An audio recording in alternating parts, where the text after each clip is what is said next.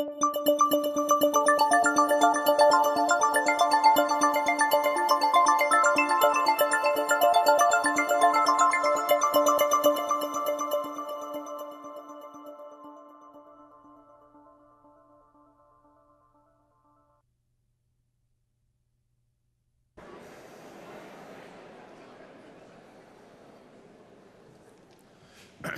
those of you who don't know me, I'm Bill Hecht. I know most of you. I'm a member of the class of '61, and I'll explain the red coat in a moment. I would like to say that the job of Executive Vice President of the Alumni Association has aged me so much that I deserve one of these, but not quite true. Many years ago, the class of 1924 elected me an honorary member, and unfortunately, none of the 30 survivors of that class are with us today. And therefore, it's incumbent upon me to represent that class. So I may be the spryest member of the 75th reunion class here. Although when they're here, I have to be very careful. They have been known to take me to the faculty club and produce the fact that they're much better survivors at some things than I am. We do? Okay. Then I'm in real trouble because I'm supposed to wear this coat with a freshman tie all the time. My principal job is to introduce the president of MIT, but I wanted to tell you all that the person who we owe a great debt to is not with us today. That's Phil Sharp. Phil, as you know, is currently and soon to not be chairman of the biology department here at MIT, a Nobel laureate, and an extraordinary man who called us several months ago after actually helping us put this program together and asked permission not to be here because he's receiving an honorary degree in Sweden. And we gave him permission not to be here. The other thing I want to say is that Bob Weinberg, a distinguished member of our faculty, fellow alumnus, has a family issue and will not be at the question and answer period, but will join us and speak as well. My job is really to call you to order and introduce my favorite honorary alumnus and his favorite bride, his only bride, actually, also an honorary alumna. And that's Chuck and Becky Vest, and Chuck will introduce the morning program. Let's welcome Chuck Vest.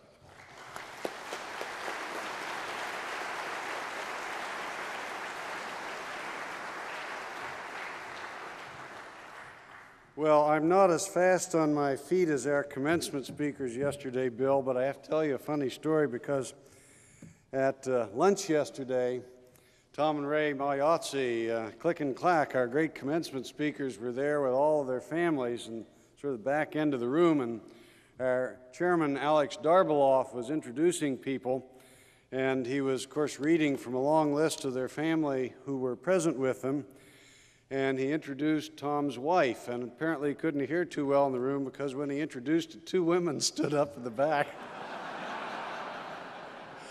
And quite appropriately, Alex looked back and said, "Tom, I don't understand. I announced your wife was here and two women stood up. What's going on?" Without a millisecond delay, Tom said, "The other two couldn't come today." But I've only got one, I guarantee. But it really is a great pleasure to welcome you to what I know is going to be a really extraordinary morning discussion led by four really extraordinary people whom I will introduce in just a few moments. But before doing so, I want to say that this really is a terrifically exciting time at MIT, and I hope you're going to get a little sense of that during your day or two with us here. It's exciting as measured by the achievement of our undergraduates, by the strength of the new class that we have just admitted. Could give you a whole lecture on that, and actually I'm going to, but not this morning. The significant change and growth of our physical campus. I think you're really going to be quite astounded at what you're going to see as literally a transformation in much of MIT's campus over the coming decade. The continued diversification of our educational and research agendas and their focus on the future, and our interaction with the national and global communities that we serve in so many ways. The academic year that has just ended has been challenging, as always, and yet very, very fruitful.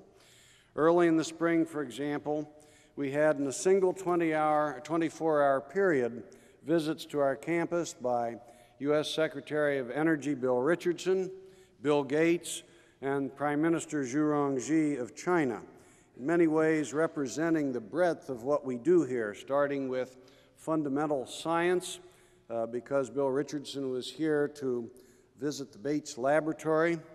Bill Gates, of course, representing the future of computing and the role of entrepreneurship in our world today, and Premier Zhu Rongji, I think very symbolic of the fact that MIT is deeply engaged on a global scale and indeed provides an important world platform for leaders. Granted, of course, that the roster of campus visitors in those 2 days were a little bit more high profile than usual, but frankly, not by much. I could easily have cited any other month in the past year to illustrate that in 1999, MIT, as it always has been, is an exciting and engaged institution. During that same month, for example, just a few of the research accomplishments that were announced I might point to. Professor Eltahir in Civil and Environmental Engineering reported that records of the Nile River's height can be used to put recent occurrences of El Nino into an interesting historical perspective, yet another contribution to our understanding of the changes in global weather patterns. Professor Maria Zuber of Earth, Atmospheric, and Planetary Science and 3 of her MIT colleagues were preparing to unveil a precise new topographic map of the surface of Mars that you probably have seen in the newspapers recently, based on data obtained by instruments aboard NASA's Mars Global Surveyor spacecraft. And at the Harvard-MIT Division of Health Sciences and Technology, HST, graduate student Jennifer Elisef reported that her research team had developed an injectable liquid cartilage that may someday be used in a wide variety of orthopedic and plastic surgical procedures and therapies. Today's program is going to focus on one of the most important areas at MIT, the interaction of science, engineering, and medicine to produce extraordinary advances in our understanding of the human body. Before we begin, however, I'd like to take just a few moments to remind you that this immensely valuable field of inquiry is just one facet of the larger scientific and engineering revolution being played out here. Biology and medicine are understandably a focus of a great deal of our attention today, and it will be even more so as we go forward. But no one at MIT who has been at MIT for long will recognize immediately that advances in these fields are closely interrelated with advances across a broad range of scientific and technological disciplines, all of which interweave together. So before we delve specifically into the worlds of biotechnology, medicine, and healthcare, I'd like to take just a few moments to give a slightly larger context of MIT's current agenda. As my colleagues and I look to the world ahead, I think it's clear that the end of science is nowhere in sight, despite catchy book titles of recent vintage. We are under the search for gravity waves. We're looking for antimatter galaxies. We're moving ahead in the exciting fields of genomics and neuroscience and cognition and learning. Quantum computing is beginning to come onto the horizon here at the Institute, and I suggest you don't really get me started on my excitement about these and so many other things on the horizon, or we won't get to the main program. Innovation, looking forward, innovation in technology and business and organization is clearly the key theme of what is going to be driving economies, whether it be of cities, states, regions, nations, the whole globe. New integrative approaches to large, complex systems and problems and structures are going to have to be developed to attack such serious problems as global-scale manufacturing, the issues of our global environment, and so forth. Research universities are increasingly going to be just about the only source of fundamental research and scholarship in the United States. That's been our role for 40 years, but folks, we're pretty much the only game in town today when it comes to truly basic science. A new paradigm of research university is about to emerge, and I really believe that MIT is at the cutting edge of this, one that plays much more importantly together as partners with industry and with government to work on these complex issues in an objective and measured way. Of course, it's a future in which the ubiquitous, instantaneous flow of information in digital form is just permeating everything, the way we live, the way we work, the way we learn, the way we entertain ourselves. And that, of course, is going to have profound effect on education. But nonetheless, I deeply believe, as I know most of my colleagues at MIT do, that despite this, the residential campus experience is still going to be the most important way of educating the best and brightest young men and women. There's just nothing that replaces this incredible magic and synergy bringing these bright young 18, 19, 20-year-old people together to learn in a very intense academic environment. The security and quality of our lives is going to increasingly depend on building a coherent and productive society, one formed hopefully around common values, yet one that also revels in a rich diversity of its membership. We are going to need to educate new leaders with abilities, values, and desire to apply the knowledge they develop here, to apply it wisely and creatively to the betterment of the human condition. So as we look forward, we know that MIT must continue to be a place that attracts the best and brightest students, the best and brightest faculty, the best and brightest staff to assist them in doing their work and carrying out their mission. We must be committed to excellence, of course, as we always have been, but MIT also must distinguish itself by thriving on change. This is not an age in which staying steady, staying still, is going to be the most important thing. We must lead, as I have already said, in developing these new, more integrative modes of scholarship and learning and action. We must be even more adept than we already are at bringing together industry, government, and academia to solve major problems facing the world. And in order to do all these things, we're absolutely convinced that we must have a strong presence of and engagement with the arts, the humanities, and the social sciences. We must expand our technological and organizational capabilities, but also be very much attuned and concerned about the moral and ethical issues that the rapid progress of technology and its effect on our lives is going to have.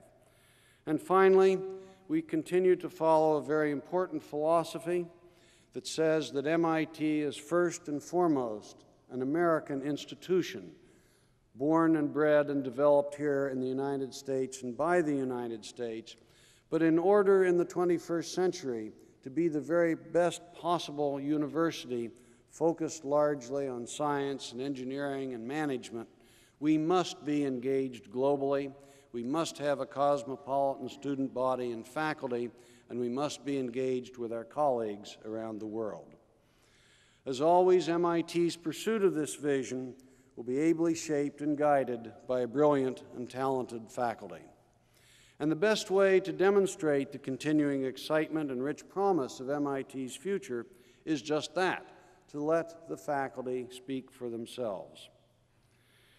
Our four colleagues who will lead this morning's discussion are truly extraordinary in every dimension, in brilliance and accomplishment and contribution to human welfare as good and engaged people and as teachers and mentors of the next generation. They really make us all proud to be part of MIT. Now, in order to move forward efficiently, I'm simply going to introduce all of our speakers now and then turn the platform over to them to guide the discussion for the rest of the morning. Let me begin with Bob Langer. Robert S. Langer, Jr., class of 1974, is a Kenneth J. Germeshausen Professor of Chemical and Biomedical Engineering. The scope of Bob's interest and achievement ranges so widely that he is the only active member of the U.S. National Academies of Science and Engineering and the Institute of Medicine. A pioneering researcher in bioengineering techniques, his work has led directly to numerous improvements in medical care, including the development of implantable polymer wafers that release time-controlled doses of medication to treat tumors and other localized illnesses. He has also successfully developed artificial skin therapies to help burn victims. More recently, he and MIT colleagues, Professor Michael Sima and John Santini, have announced the development of a new microchip that can be programmed to release specific doses of multiple medications. This so-called pharmacy on a chip has a wide variety of potential applications and has already garnered considerable national and international interest. Bob's work has already yielded some 350 patents, and his extraordinary productivity has earned him a Lemelson MIT Prize for Excellence in Invention and Innovation. Bob Weinberg. Robert A. Weinberg, class of 1964, is the Daniel K. Ludwig Professor of Cancer Research at MIT and is a founding member of the Whitehead Institute for Biomedical Research. A leading specialist in the study of the genetic basis of cancer, Professor Weinberg has made a number of major advances in understanding the genetic mechanisms that control or inhibit cell growth. Bob's internationally acclaimed work is designed to lay the foundation for a new generation of cancer therapies. In the evolving effort to understand and control human cancer, his discoveries have marked a crucial watershed and earned him an enduring place of honor among cancer researchers. He also has just received another enduring place of honor here at MIT. Just 3 weeks ago, he received the Killian Faculty Achievement Award, the highest award bestowed by our faculty on one of its colleagues. And also, if I might editorialize a little bit, something I value very deeply about Bob is that he does something that is incredibly important. He is a remarkable communicator of the science of cancer to the lay public, something that I just cannot overstate how important the kind of writing he does for a more lay-oriented audience is. David Page. Dr. David C. Page is professor of biology, an associate investigator at the Howard Hughes Medical Institute, and an adjunct faculty member of the Harvard-MIT Division of Health Science and Technology. Like Bob Weinberg, David is also a member of the Whitehead Institute, where he chairs a task force on genetic testing, privacy, and public policy. As an advisor to numerous governmental bodies, he is one of those rare and invaluable scientists who combine first-rate research with genuine public leadership on science-related policy issues. His research is focused on mapping the Y chromosome as a promising avenue toward understanding and treating a number of chromosome-based disorders, including infertility. In recognition of his achievement in biomedical science, David received the 1997 Amory Prize from the American Academy of Arts and Sciences. Martha Constantine-Paton. All of us at MIT are absolutely delighted that the next speaker in this sequence, Martha Constantine-Paton, will be joining MIT's biology faculty as of July 1st. She is one of the nation's leading researchers and teachers in neuroscience and has received, among many other awards and honors, the Matilda Soloway Award in Neuroscience, the Society of Neuroscience Young Investigator Award, and has received a John Simon Guggenheim Fellowship. Currently a professor of molecular, cellular, and developmental biology at Yale, Dr. Constantine-Paton has served as director of Yale's Interdepartmental Neuroscience Training Program.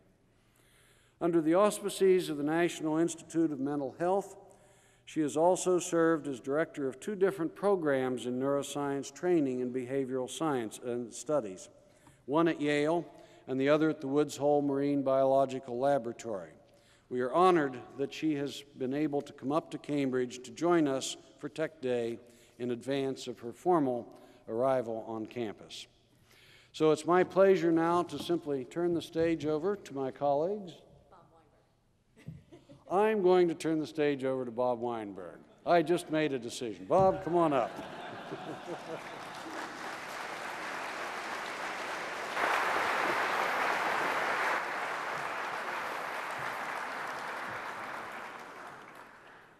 Thank you, Chuck, for that kind introduction. I'm most pleased and flattered to be here on this occasion of my own 35th reunion.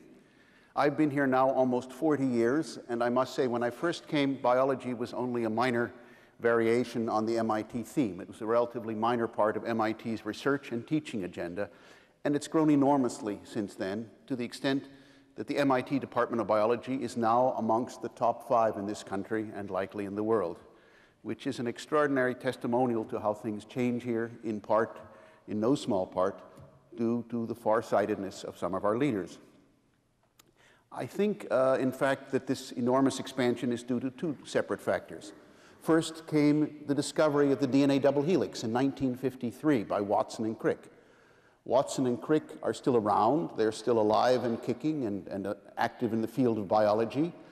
And I imagine 200 or 300 years from now, one will look back on this era in which we live as having been as important in terms of its watershed effects on science as was, for example, the discovery of the laws of physics by Isaac Newton 300 years ago.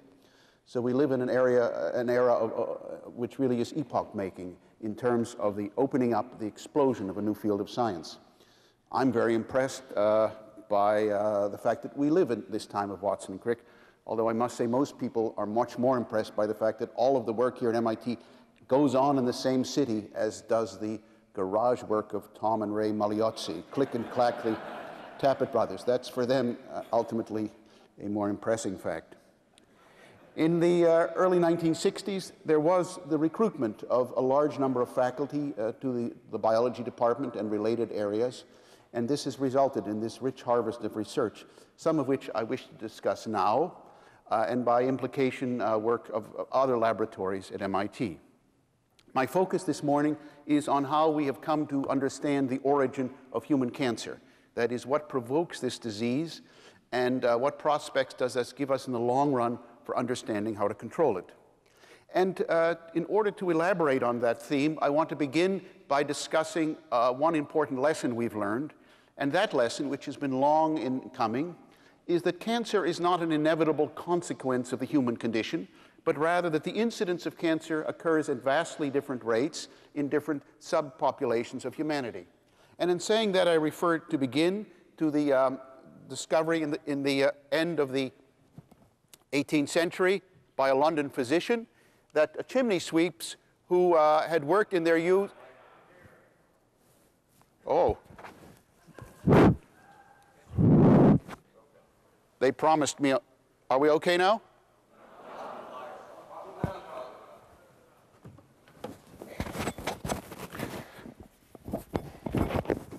Is that high?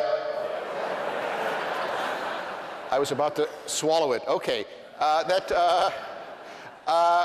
Men who had worked as chimney sweeps in their youths in the soot of the London chimneys came down with cancer of the scrotum at very high rates, an otherwise very rare kind of malignancy.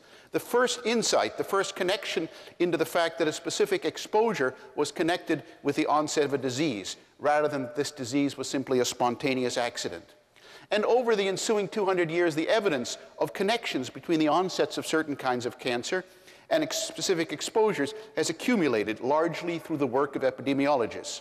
Here, for example, is the incidence of cancer of the mouth and throat among women, which we see is concentrated in the southeastern part of the United States, not because of heredity, but because, as you might speculate, of the habit of chewing tobacco in that subpopulation. Or, for example, cancer of the liver, which occurs at extraordinarily high rates in certain parts of Africa and in Southeast Asia, but occurs relatively rarely, thankfully, in this country, a consequence one now realizes years later of eating tainted grains and perhaps also of hepatitis B virus infection. Other evidence from epidemiology comes from studies of lifestyle. For example, the description already in the early 19th century that breast cancer was a plague among the nunneries of northern Italy, this being due, we now realize in retrospect, to the increased risk of the disease due to the fact that the nuns in the nunneries obviously bore no children, and as a consequence had a 2- to 3-fold increased risk of breast cancer during their lifetimes. And then there are the discoveries of epidemiology. Here, for example, is the risk of breast cancer in different countries across the world. And what we see is an extraordinary variability from one geographical location to another in the risk of breast cancer, as much as a 20-fold difference. Not a 2-fold difference or a 20% difference, but a 2,000% difference across the globe in the incidence of breast cancer. On this graph, it's correlated on the abscissa, you remember what that is, with a dietary fat intake. Some might conclude that eating more fat gives you more breast cancer, but we will not leap to that conclusion today. I just want to impress on you the fact that different kinds of human cancer occur with enormously different frequencies for reasons that are not clear. But one thing is clear. These differences are not due to differences in inborn predisposition, that is to say in genetics, because when individuals move from countries of low cancer incidence to countries of high cancer incidence, within a generation or two, their risk of cancer begins to approach that of the people who've always lived in that country. So it's not as if these people are genetically less susceptible to this disease or, for example, to prostate cancer, which has a remarkably similar kind of spectrum. Prostate cancer, until recently, has been as much as 7-fold more frequent in this country than it has in Japan, for example. And that's changing now due to changes in Japanese diet. Again, wishing to leave you with the impression that the incidence of most kinds of disease, cancer, is highly variable, and that to the extent that we are susceptible to these cancers in this country, it's not simply that we're doomed, we're preordained to come down with cancer. There are aspects of our diet and our lifestyle and our environment, very largely diet and lifestyle in terms of smoking, which influence enormously disease incidence. Here you can see yet another representation of that. Here's the incidence of, for example, among males of stomach cancer over the last 60 years in this country, and you see it's gone down dramatically by 6-fold. A testimonial to the powers of food preservation, the powers of refrigerating food, and the deleterious effects, at least as argued by some, of food preservatives, which keeps foods from growing moldy and therefore protects our stomachs. So next time you hear food preservatives maligned, think of this decrease in stomach cancer rates over the last 60 years. Here's another change in cancer incidence. This is the change in incidence, of course, of lung cancer, which is by now the greatest killer in this country. At the beginning of this century, a case of lung cancer was so rare and unique that it would be paraded in front of a medical school class, the professor saying to the students that this was such an interesting disease that they likely would never again see another in their lifetimes. Here is female cancer incidence over the last 60 years, and these are all age-adjusted incidents to take into account the aging of the population. We see here that, for example, stomach cancer has gone down dramatically. Cervical cancer has gone down due to the Pap test. Lung cancer has gone up and by now exceeds the rate of death in women from breast cancer. And here's an amusing kind of curve. The rate of breast cancer mortality over the last 60 years among women, age-adjusted, has changed absolutely not at all. So the next time you hear about a cancer epidemic in this country, remember that if you subtract away the effects of smoking and tobacco, that the rates of most kinds of cancer in this country have either remained static or gone down. We're not being overwhelmed by an increased cancer risk, and nor is there any evidence that environmental pollution causes any more than a minute fraction of the tumors in this population. Here's another way of depicting the connection between between lifestyle and cancer. Here are the number of deaths that are caused every year in this country. This was several years ago from smoking. The effects probably of secondhand smoking. This is little uncertain. Here's the number of deaths, American deaths, in all of World War II or in Vietnam. So the annual death rate from smoking in this country, much of it due to cancer, but not all of it, of course, is absolutely staggering. Once again, persuading us of something that no longer requires us to be persuaded of. That is, that these various kinds of cancers are not simply a random breakdown of the human body, that their incidence is encouraged by different ways we treat our bodies. And that causes us now to focus on the disease of cancer to try to understand what it is biologically. And in so doing, we go to a little bit of 701, a little bit of biology. I don't mind doing that since that's the way I earn my living around here. Here's what a normal tissue looks like. We have something like 3,000 billion cells in our body. Here's a small slice of that. And what we see if we look in a normal tissue is that the cells in a normal tissue are well ordered, that they form a very exquisitely organized architecture, and that this architecture is disrupted when a tumor arises in the body. A tumor, when viewed microscopically, is just seen as a jumble of cells, large numbers of cells whose only objective in life is to make more copies of themselves. These cells in the cancer are not interested in creating finely tuned architecture that functions in one or another tissue. The cells in this tissue, in this cancerous tissue, are only interested in multiplying. That is the only item on their agenda. And if we want to understand how that happens, we have to understand that normal cells grow for a certain finite number of doublings in a normal tissue, and then they stop growing. And cancer cells, in stark contrast, they continue to multiply without limits, and ultimately yield so many descendants that the mass of descendant cells, billions and hundreds of billions of cells, ultimately compromises one or another vital organ in the human body. Having said that, I want to make one other point about cancer. We might imagine that there are normal cells and there are cancer cells in the body. I might imagine that correctly. And having said that, and looking at the large mass of cells in a human tumor, we might ask how they arise. And there, in fact, are two countervailing theories as to how they arise. One theory says that all of the cells in the tumor are the descendants of a number of founder cells, each of which crossed the boundary from normalcy to malignancy, each of which became independently transformed from a normal cell into a cancer cell. And once transformed, that cell began to multiply exponentially, yielding the large flock of descendant cells. Mind you, if you see a small human tumor the size of only ½ an inch by ½ an inch, that already has 1 billion cells in it.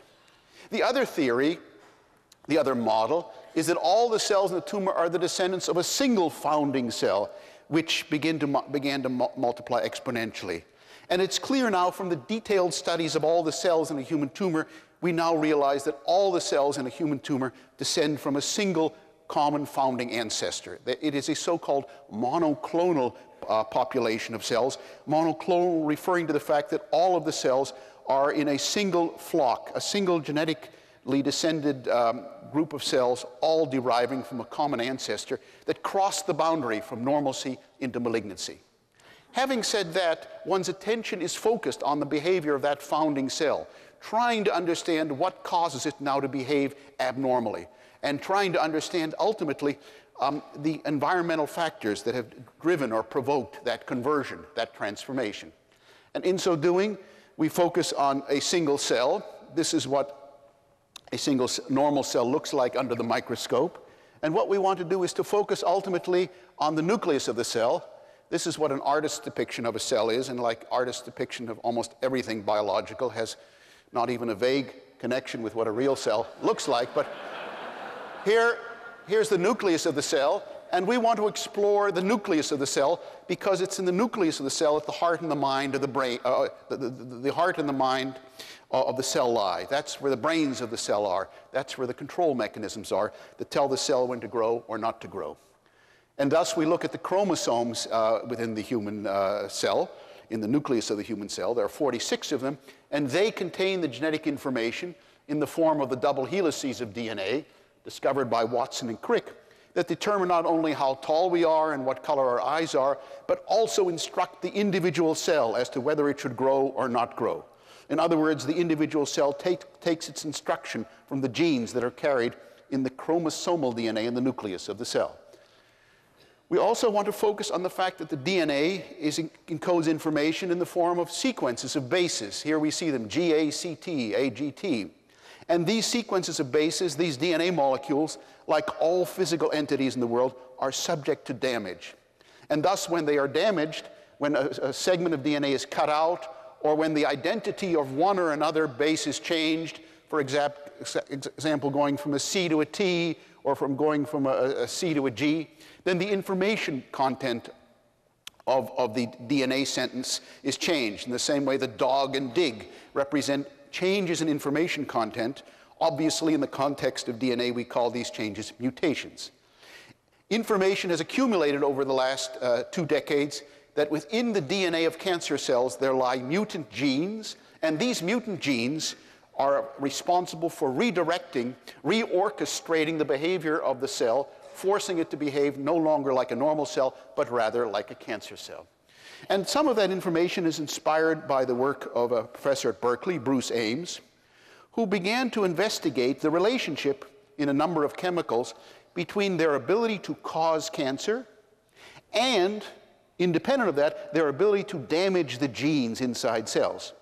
Ames was a proponent of the theory that perhaps the way by which carcinogens, cancer-causing chemicals, act is to enter into the cells in the body, damage genes, and thereby trigger the outgrowth of tumors. And his research revealed the following very provocative outcomes. If he studied the ability of various chemicals to induce mutations in his test, these mutations being represented here on the abscissa, he could find some chemicals which, in this plotting, were very potent in their ability to cause mutations, to damage the DNA, the double helices of the DNA. And conversely, he found other chemicals which were very weak in their ability to damage DNA. And independent of these kinds of data, these results, he plotted on the ordinate, on the vertical axis, I know I don't have to tell you that the ability of these various chemicals to induce tumors in mice and rats. So he compared the mutagenicity, the ability to damage DNA, with the tumorigenicity, the ability to damage, to induce cancers.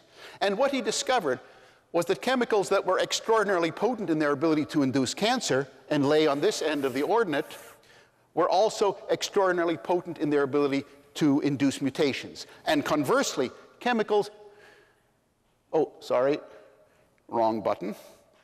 After 40 years, still haven't learned. And chemicals which are very weak in their ability to induce cancer are weak in their ability to induce mutations.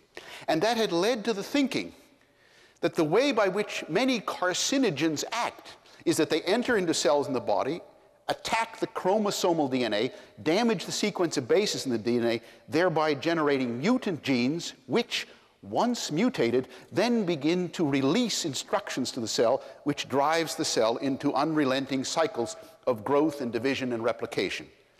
And one could test this kind of model directly and experimentally in the following way.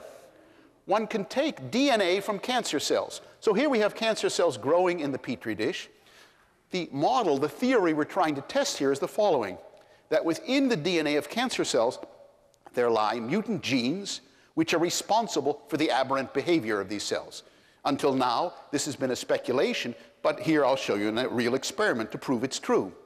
So one takes, oh, wrong button again. Could we go? There we go, okay. So one takes cancer cells growing in the Petri dish and prepares their DNA. And these DNA molecules clearly contain the genes of the cancer cell. And then one can take these DNA molecules from the cancer cell and introduce them into normal cells that are growing in the Petri dish here. And ask the following question. If we put the genes of the cancer cell into these normal cells, will these previously normal cells begin to themselves behave like cancer cells? All that they've received are the genes from the cancer cell. And in fact, such an experiment succeeds, because if one takes genes and DNA from cancer cells, puts it into normal cells here, some of these normal cells, previously normal cells, undergo a conversion, a transformation that enables them to grow now like cancer cells. Here's what such an experiment looks like under the microscope. Oh, this is not good. There we go. Okay. Here are some normal cells growing under the Petri dish. And here are the descendants of a normal cell which acquired a gene from a cancer cell called an oncogene, a cancer-causing gene. And now these cells grow abnormally on the Petri dish. And if one plucks these cells out of the Petri dish and injects them into a young mouse, they'll start growing into a tumor. And such a simple experiment proves unequivocally the point that within the DNA, within the genes of a cancer cell, there lie cancer-causing genes, oncogenes, that can drive normal cells into cycles of malignant growth. And thus, the very existence of these genes is no longer a matter of speculation. One can isolate such genes using modern recombinant DNA technology. Here's the way one would depict such a gene as isolated by DNA cloning. It's a single segment of DNA. It's 6,000 bases long. This is only a minute fraction of the total genetic complexity in a human cell, where there are 3 billion bases of DNA. And this gene is present both in normal cells and in cancer cells. But the difference between this gene in normal cells and cancer cells is that in cancer cells, this oncogene, in this case retrieved from a human bladder carcinoma, has suffered damage. The gene is 6,000 bases long, and the essential difference between the two genes is a single one of these 6,000 bases, as is indicated here. Here's the sequence of the bases of the normal gene. It goes GGC, GCC, GGC, GGT, and so forth. And in the cancer-causing gene, retrieved by gene cloning from the cancer cell and sequenced, the sequence has been determined, the sole and exclusive difference that converts a previously normal growth-regulating gene into a cancer-causing gene is a single change of the DNA base from a G to a T. And I illustrate this, or I mention this to illustrate the fact that the powers of modern molecular biology can now dissect with extraordinary precision and specificity the molecular changes inside cancer cells that are responsible for their aberrant growth.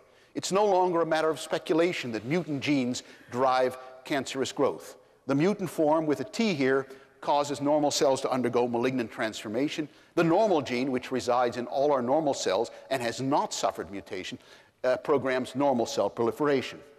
And we know how such genes work. For example, the normal gene and the cancer-causing gene both encode the structure of a protein.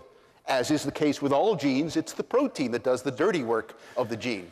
And this protein works as a molecular switch, an on-off switch, which is continually flipping back and forth. When the cell receives a growth stimulatory signal, the switch is turned on. And when the cell no longer receives a signal, the switch is turned off. And that's the way the normal molecular switch works.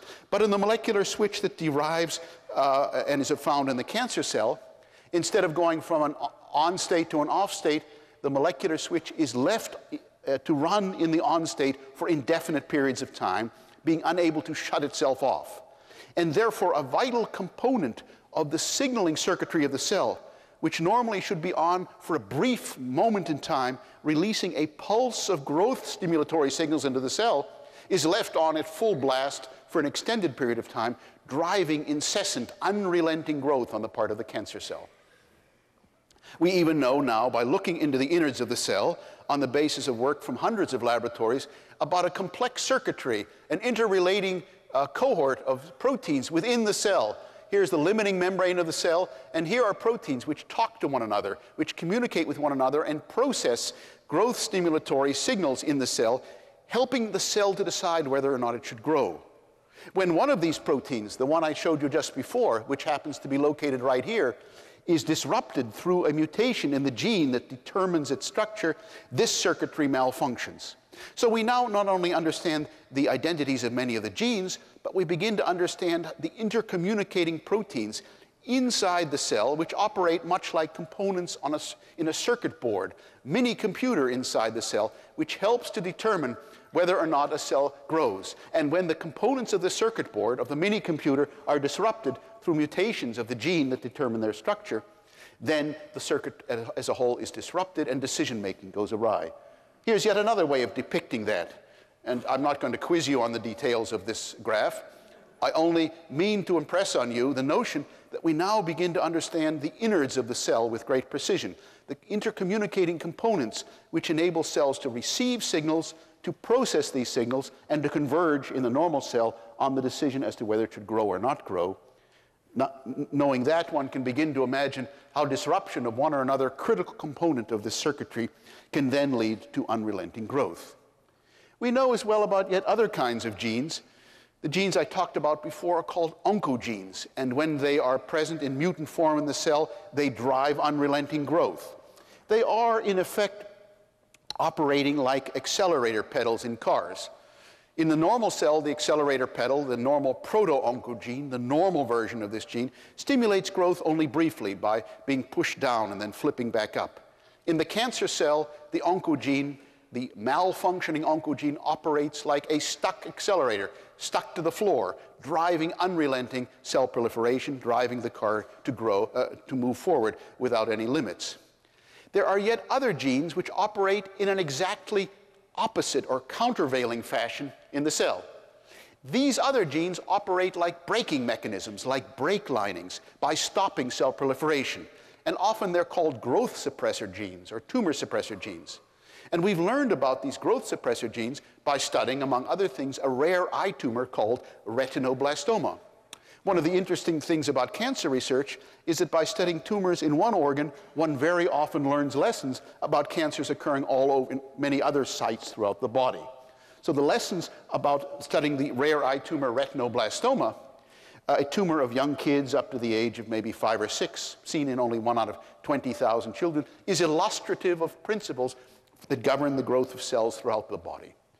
In the case of the retinoblastoma tumor, we know that its origin is due not to the hyperactivation of a growth-promoting gene, but on the contrary, to the inactivation of a growth-suppressing gene. And the consequence is that a gene which is normally 190,000 bases long, look at the line that's labeled N here and goes from here all the way over to here, in many cancer cells, major parts of the gene are missing. They're eviscerated, they're cut out through mutations. And as a consequence, this braking mechanism that operates to slow down cell proliferation is disabled. I mention that to indicate that we now realize that in most cancer cells, there are at least 2 kinds of genetic changes of mutant genes in the cell which result in 2 distinct changes in control. One are the mutant oncogenes which drive unrelenting proliferation, like the stuck accelerator pedal, and the other are the defective tumor suppressor genes which operate like defective brake linings in the cancer cell. And therefore, the forward motion of the cancer cell in terms of its proliferative power derives from both of these things converging and conspiring. A stuck accelerator pedal and a defective brake lining, in this case being disabled by mutations that destroy the integrity of the gene that templates the functioning of the braking mechanism. We also learn about these tumor suppressor genes because when they are inherited in mutant form, in defective form, from one generation to the next, they are often responsible for heritable kinds of breast cancer. Heritable kinds of eye cancer, I'm sorry, in this case, and in the case of other tumor suppressor genes, yet other kinds of human malignancies. We now believe that between 5 and 10% of human cancer is due to inherited tendencies to one or another kind of disease. Rather than accidents occurring to one's cells and one's genes in one's lifetime, some individuals, between 5 and 10% of cancer patients, come down with cancer not because of the way that they abuse the cells in their body or because of bad luck occurring to their cells and genes during their lifetime, but because they had the bad luck of inheriting a defective gene from one or another parent. And in such families, one now sees the appearance of cancers at high frequency. Here's a retinoblastoma cancer family. I mentioned before that this cancer otherwise only occurs in 1 out of 20,000 in the population. And here you see that in a kindred in which the tumor suppressor gene is inherited and passed on from generation to generation in defective form, the cancer is seen in very high rates. And we know that similar situations obtain in the case of heritable colon cancer and heritable breast cancer and a number of other heritable tumors where a portion of the tumors seen in the population are due to inborn susceptibility. And finally, I mentioned one other recent discovery in cancer research that has been most exciting and provocative, and that deals with the ability of cancer cells to proliferate without limits. What do I mean by that? If one takes a normal cell and puts that cell into a petri dish and allows it to grow, then that normal cell will proliferate only for a limited number of times in the petri dish before stopping to grow. If one takes a cancer cell and puts it in a petri dish, the cancer cell will double forever.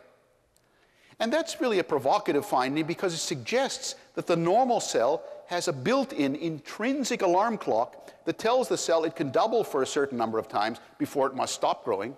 And the cancer cell, on the contrary, has acquired the ability to double without limits. The cancer cell is said to have become immortalized. Not the human being, but the individual cancer cell, because it can continue to double forever, which apparently is an essential part of its ability to form tumors. And we now realize the molecular nature of the clocking mechanism that operates in normal cells and inside cancer cells to determine their replicative potential. It turns out that at the ends of chromosomes, there are DNA sequences that are known as telomeres, and we realize that within normal cells, these telomeres grow increasingly short each time a cell goes through a cycle of growth and division. And when they become critically shortened, these telomeres are no longer able to protect the ends of their chromosomes, which is the normal role of the telomeres. They function, in effect, like the little shields at the end of our shoelaces to prevent the chromosomal DNA from fraying. And when normal cells go through increasing cycles, generations of doubling, their telomeres get shorter and shorter until they finally have shortened so much that they're no longer able to protect the chromosomal DNA. The telomeres and the chromosomes collapse and the cells die. Cancer cells, we've learned over the last 2 or 3 years, are able to forestall and prevent this telomeric collapse by developing an enzyme called telomerase that is able to repair and elongate these telomeres, thereby disabling and disrupting this generational clock that prevents normal cells from growing forever.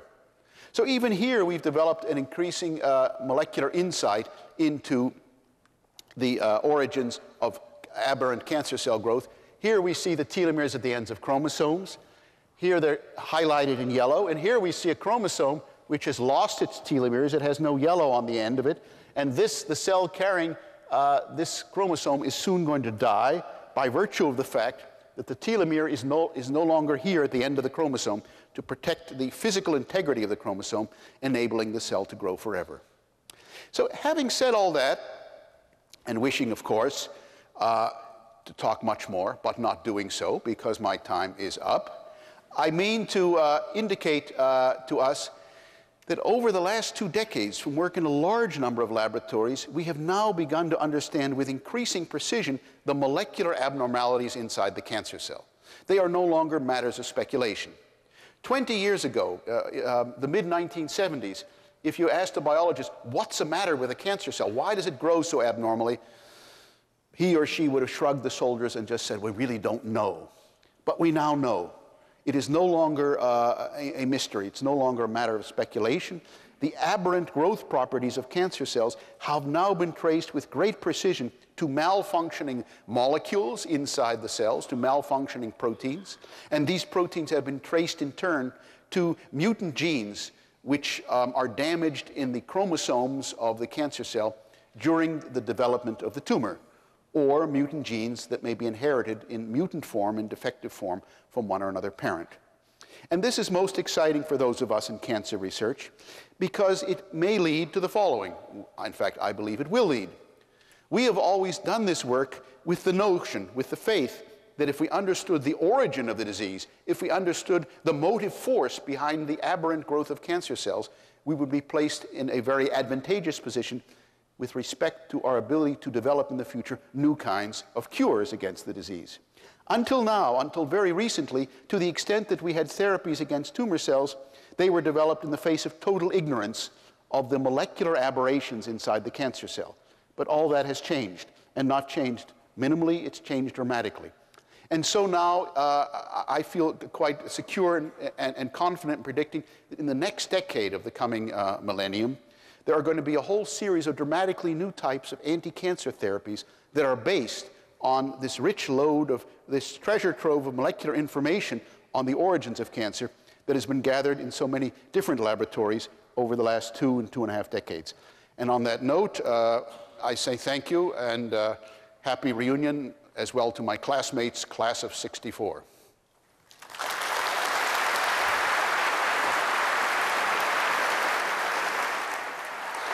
Thanks.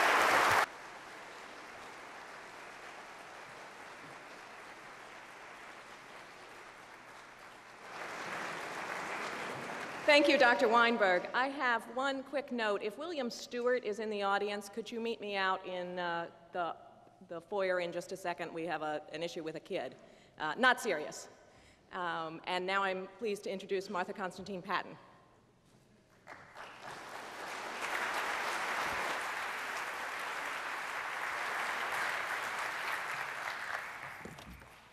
Well, thank you.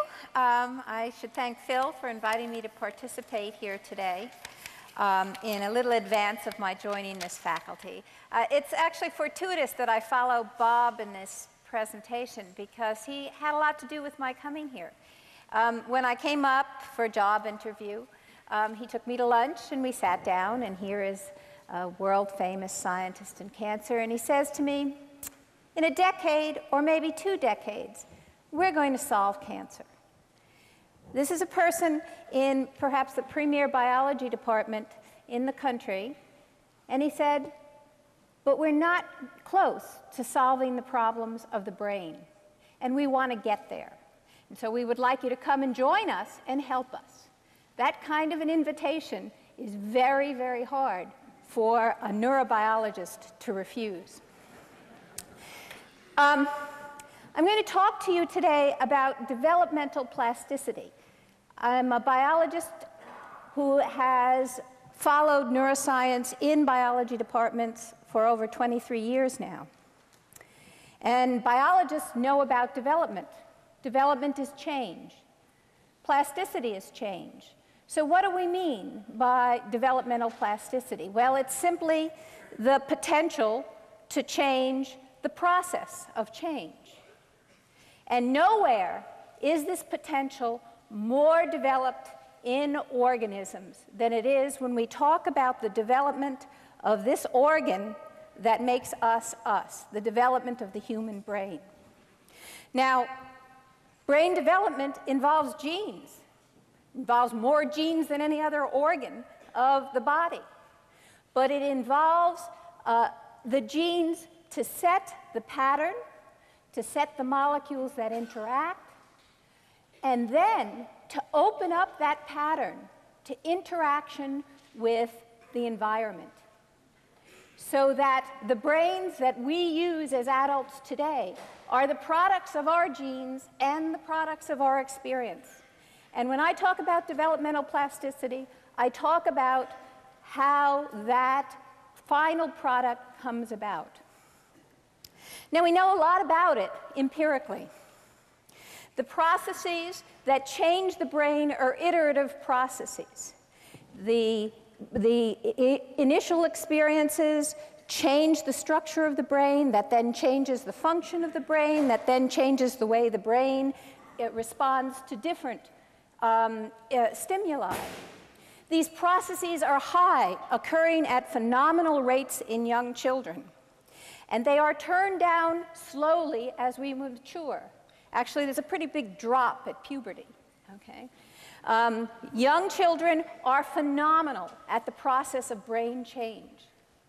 As adults, these processes of change are sequestered to regions of our brain that are involved in functions like learning and memory. It would not be good to have a brain that can constantly change all its circuitry and all its wiring throughout our life. But we have sequestered it into select regions to allow us to be learners and adaptive throughout our long lives. Now, sometimes this process goes awry. Children are born with genetic defects that don't allow their brains to interact normally with the environment. And sometimes perfectly normal children wind up in what we like to think of in broad terms as toxic environments, environments that are narrow or restrictive for some reason. And as this brain plasticity is turned down, some of these effects get locked in and make for maladaptive, abnormal adult behavior. And so it's important for us to try to understand these processes, not only so that we can change the environments in which we raise our children, but also so that we can go in and, as biologists and technologists, tinker with this mechanism and perhaps reactivate it in regions of the brain, of the mature brain, and thus open up those regions to adaptive plasticity later in life. So I'm going to paint a picture with a very broad brush today and give you a sense of what this process of plasticity involves. And I'm going to talk a little bit about mechanism, quite a focused approach to mechanism, but nevertheless one that will give you a flavor of what drives those of us who want to understand the biology of the developing brain. So, here we go now. Well, developmental plasticity actually operates at a number of different levels. There are instances, see if I've got this loud enough, in which a deprived early environment leads to permanent functional impairment. Some of the easiest instances of these for us to understand and talk about are ones where a sensory modality has been perturbed early in development. For example, children who are born with squint, that is, in which one eye muscle is a little loose so that the two eyes can't focus at the same point in visual space. These children can never use their eyes simultaneously, and so the patterns of activity that the eyes send into their brain are never patterned in time in an appropriate way.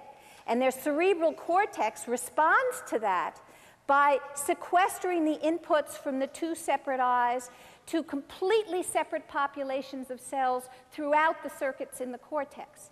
And that individual grows up never, ever able to have true binocular vision, no depth perception, very severe problems in things that we would consider completely normal vision. But there are much more behaviorally severe consequences of abnormal environments. Children in orphanages that actually don't get the normal stimulation during the first 2 years of their lives. These children can be adopted, brought into wonderful, wonderful families, and yet they still have, throughout their lives, some behavioral impairments because of these narrow, deprived early environments. And those instances, we are far from understanding the loci of those changes. We can understand the process, and I'll tell you some of the mechanisms, but we don't yet understand where in the brain those disruptions have occurred. Over the course of the last 30 years, we have learned that this brain plasticity operates at the cellular level to actually change the wiring of the circuits that control and coordinate our behavior. That is, genetics, where's my pointer here, dictates particular source neurons sending long processes to their targets within the central nervous system. That's a product directly of genes. But the genes don't specify the detailed point-to-point ordering of the synaptic inputs of these cells onto their target cells. That ordering is a process of the impulse patterns of activity that the young neurons carry. Now, in many instances, this occurs naturally and normally, and we don't even know it's happening, because some of this activity can be spontaneous within the source population of neurons themselves. But the circuits become ordered, they become refined. You go from, for example, a low-fidelity map of your retinal surface to a high-fidelity map of your retinal surface as a result of the activity that your retinal neurons carry into the brain. We now understand, in this era of molecular cloning, many of the molecules that are involved in this process. That is, we understand them in terms of their changes. We can talk about molecules in the early brain and molecules in the late brain, and we give them the same name, but they're not the same molecules. Many of these molecules are made up of multiple gene products. We call them subunits. They are complexes of proteins. They sit on the membranes of our neurons, and yet their subunit composition and many of the modifications that occur to them change over the course of development. So they have the same label, but they're not doing exactly the same thing. And so we understand this in a very abstract way. And so the challenge for those of us interested in the brain is to understand how this is associated with this and ultimately changes our behavior. I'm going to give you a few examples drawn from the work of neurobiologists across the country to just show you what kinds of changes we know happen at the cellular level. What you're looking at here is an image of a living brain in a monkey. Actually, this can now be done and is being done for patients with epilepsy in humans. These are sophisticated techniques for looking at detailed changes in the reflectance of neural tissue when it's active, when it's firing a lot of action potentials, a lot of electrical potentials. The reflectance of the tissue changes, and so if you have a very sensitive photoreceptor array and computers that can reconstruct that pattern, you can get an image of activity patterns across the surface of the brain. And this is the small bit of a surface of a monkey brain. The monkey has a little window secured into his skull. So he's sitting there. He can actually move around and with a photoreceptor array above him. These are the blood vessels. And what this monkey is being exposed to is a pattern of light through only one eye. He's wearing a patch. So what you're looking at is the activity in his visual cortex, projected onto the surface of his visual cortex, from stimulating just his left eye. These dark stripes are the stripes of inputs from just his left eye. If you took that patch off and put it on the other eye, then you'd see these stripes get dark. You're looking at what we call the ocular dominance columns in his cortex. We have them. All binocular mammals have them. It is a way in which the brain organizes the initial inputs from the retina. And it has to keep them very organized because at the next level of processing, it takes some of this activity and some of this activity, and it projects it to the cells that are truly binocular.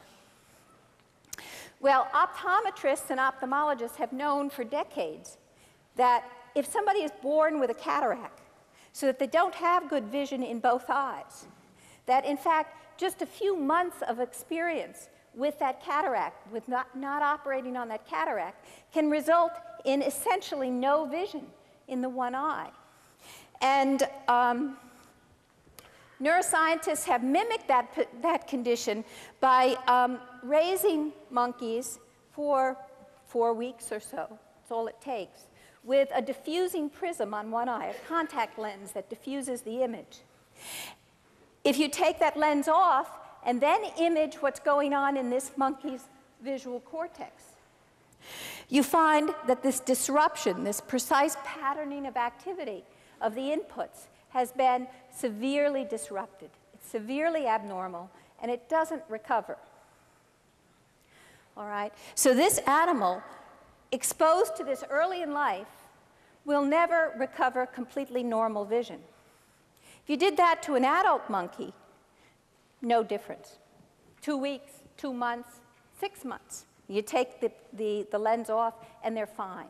So the early brain is responsive to the environment, and abnormal patterns of activity can become locked into that early brain. Another example, and one in which the range of adaptive human behavior is really exemplified, is been documented in native speakers of American Sign Language. People born deaf who grow up using American Sign Language as their native language. This is a highly visual, very motion-sensitive language in which emotion and meaning are conveyed not only by signs, but by the motion of signs. We've known for a long time that these people are exquisitely sensitive to motion, much more so than those of us who have normal hearing. These are fast functional magnetic resonance images of the brain of a hearing person, an adult hearing person, and an individual who learned American Sign Language as a child. These people are in a scanner, and they are being stimulated with a moving visual stimulus. What you see, this is actually the same brain. Here we're looking at it. This is the front, this is the back, this is the visual cortex, and now you're looking down at it from the top. Again, the visual cortex. In the hearing, the normal person, as would be true in our brains, all of those who are true hearing individuals, that visual stimulus activates this visual region of our brain. But in the native speaker of American Sign Language, that same stimulus now produces activation in wide regions of the visual of the cerebral cortex. Not only the visual regions, but auditory regions and some regions of the frontal, the association cortex. This brain is permanently changed. But if an individual learns American Sign Language after 4 years of age, you don't see this pattern. Okay? These are changes that our brains are capable of early in life, and after that, that potential is lost. Very adaptive changes. All right. Well, how do you study this? How do you really understand what's going on mechanistically? And this is where the experimental approach that utilizes animal behavior, physiology, and whenever possible, molecular biology comes into play. And I want to tell you about one particular set of experiments because they illustrate the range of these techniques. This is a barn owl. This is work done by a good friend of mine, Eric Knudsen, who happens to be at one of those small universities on the West Coast. But anyway, barn owls hunt at night, and they hunt for small prey objects with incredible, exquisite localization. And they can use vision. So if they can see it, they'll use vision. But they can also hunt in complete darkness. So they can localize prey objects exquisitely with both the auditory and the visual modality. And this happens to be Roger the owl, and with a time lapse showing how he hones in on this little mouse.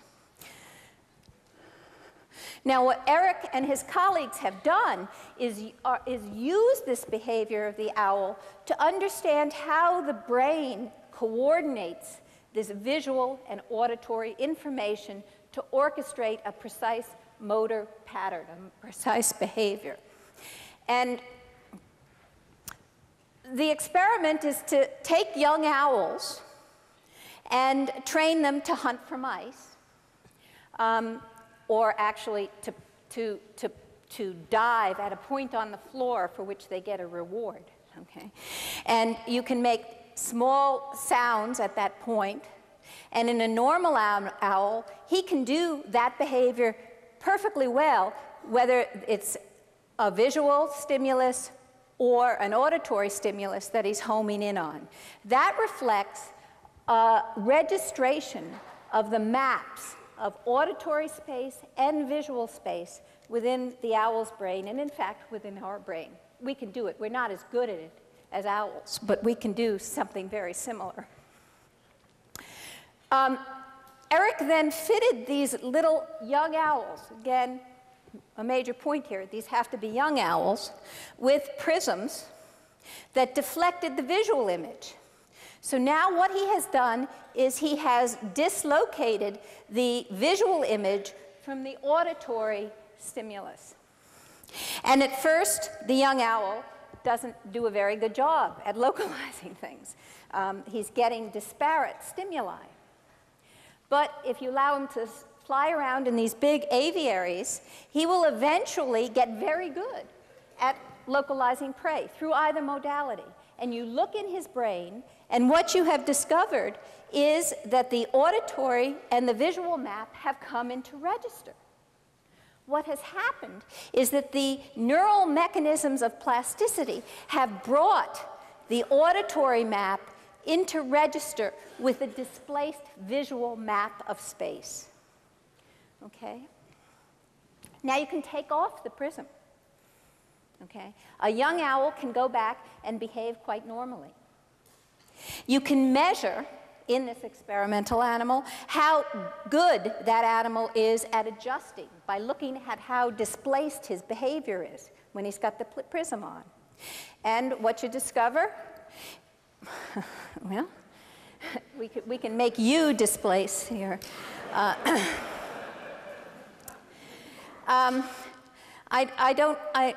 Thank you. That's a little bit easier. Okay.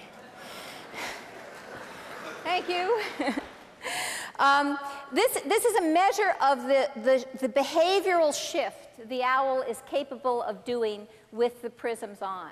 And you discover that young owls can shift their behavior quite dramatically with the prisms. So the ability to shift is very high. However, a young owl given, and this is only about a week and a half of experience that the animal needs. So you place the prisms on these owls at different times during their juvenile period. And in fact, you discover that as you place them on older and older owls, the ability to shift, to adjust, has gone down. Okay, so that an adult owl can wear prisms for a year or two, and providing he doesn't hurt himself by getting confused in his aviary, you can test him, and he has never adjusted. All right, well, what's going on at the cellular level? Actually, there's remarkable agreement. Does that mean something I should worry about? Okay, I see. It's not a strange fire alarm or something. All right.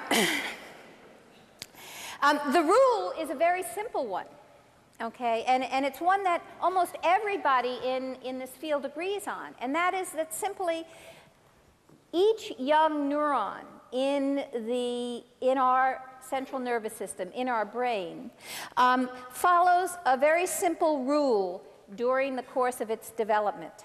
It has the opportunity to accept inputs from a variety of different source neurons. And it retains only those inputs that are effective in firing it, in driving it, in activating it. And there's a very simple phrase that is remarkably easy to remember. Neurons that fire together, this, and this, wire together, whereas those guys that don't fire together get lost during development. Young projections are remarkably exuberant. There are many more connections that are made in the early brain than are ever retained in the adult. And the rule for which ones are retained are that you retain the ones that are effective. And the patterns of activity that they carry determine who is going to be effective. Because if this guy and this guy and this guy are active together, their drive will sum on the target and fire that neuron. And there is a mechanism that many of us are actively at work on that feeds back onto these inputs and stabilizes them into maturity.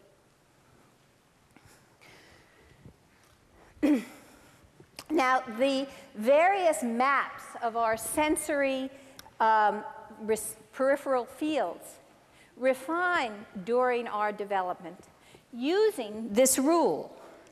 The inputs are initially disorganized. We know that neighbors within the source population of neurons tend, in a probabilistic sense, to fire together. So that of the enormous number of connections they can make, the ones that they actually continue to retain and do make are those that come from source neurons that tend to be active together. They refine into a relatively nice point-to-point projection because they use this pattern of activity, temporal pattern of activity, a very dynamic property. This is actually an example that I pulled out of an old file because I think it illustrates how this happens without us being consciously aware of it. A number of years ago, a student of mine, who's now actually a professor at NYU, performed an experiment in which he raised young mice with a click, all right? Click, click, click. If you have a good amplifier, what the click does is it drives all the neurons within quite a broad frequency range coming from your ear together, all right? So instead of, when you're just sitting listening, say, just to white noise, it sounds like nothing to you. But in fact, what your central nervous system is seeing is a lot of different frequencies all together. It's like white light. White light is all different electromagnetic frequencies together. Noise is frequencies, auditory frequencies played together. Now, during normal development in mice, if you look at the sensitivity of cells in the central nervous system, they have what we call very broad tuning curves. That is, all neurons will have a frequency to which they are sensitive at very low intensities. But then as you get further away from that frequency, the cells are much, much less likely to respond to a low intensity. And so this is a tuning curve. Adult organisms of all vertebrate species, or the vast majority of vertebrate species, have very narrowly tuned tuning curves. But young organisms have broad tuning curves. When Dan raised these mice in this click environment, he discovered that this normal process of going from very broad tuning curves to very narrow tuning curves had basically been stalled, okay, in the range in which the click was giving equal input across the frequencies. So the auditory nerves were now not giving information about who was whose nearest neighbor, right? Instead, over a broad swatch of neurons, they were firing together, and the process had been jammed. So the cells didn't lose frequencies, inputs from frequencies that were quite disparate. Instead, they retained many of them. And in fact, these animals have very poor frequency discrimination. Okay? So the bottom line is the reason the Bach family might all be great composers may be partly genetics, but partly because early on they heard a lot of very nice music. All right, so who are the molecular players in this game? The molecular players are the molecules that mediate the communication between input neurons and their targets. These are the neurotransmitters and the neurotransmitter receptors. Neurotransmitters are very simple molecules, and in fact, the major neurotransmitter in our brain is the very simple molecule glutamate. But there are close to now 30 different defined glutamate receptors on our neurons. And we now know that one particular category of glutamate receptor is very, very important for the early development and early operation of this plasticity mechanism. I thought I'd show you a picture of a real neuron instead of a cartoon. This is one growing in culture, and all these little dots are fluorescently tagged glutamate receptors. So there are a lot of them on our neurons. The one I want to call your attention to is one that is known mnemonically as the NMDA receptor, the N-methyl-D-aspartate receptor. It's called that because N-methyl-D-aspartate is an exogenous molecule that happens to bind with very high affinity to this receptor, and it's very useful pharmacologically for studying this receptor. But it's unusual in that this receptor is very, very exquisitely tuned to respond when there's a lot of input activity coming in simultaneously to a neuronal membrane. All right? And it lets in a lot of a very important ion, calcium. And we don't begin to understand all of the biochemical cascades that this calcium mediates. But we do understand that this molecule, if it's disrupted in the early brain, disrupts many of the refinement processes that I've been telling you about. And this is an example from a study that we and a set of collaborators did a number of years ago. This is a rat brain, and this is a midbrain visual region of a young rat. And what we've done here is labeled the population of processes that come from just the posterior pole of this young rat's retina. These processes are labeled with a fluorescent dye, and you can see that on postnatal day 4, they go all throughout this region. They terminate throughout this region. By day 6, they are beginning to show a very specific region of projection, although there are a lot of processes in abnormal regions. By day 12, they're restricted to one region of this visual structure in the central nervous system that is very characteristic of the adult. Now, this is happening on all points of the retina. So very early in life, this visual map is very diffuse, very disorganized, and it refines. We can go in and block this N-methyl-D-aspartate subtype of glutamate receptor. Actually, we block it with a polymer that Bob Langer developed, and you'll be hearing about shortly.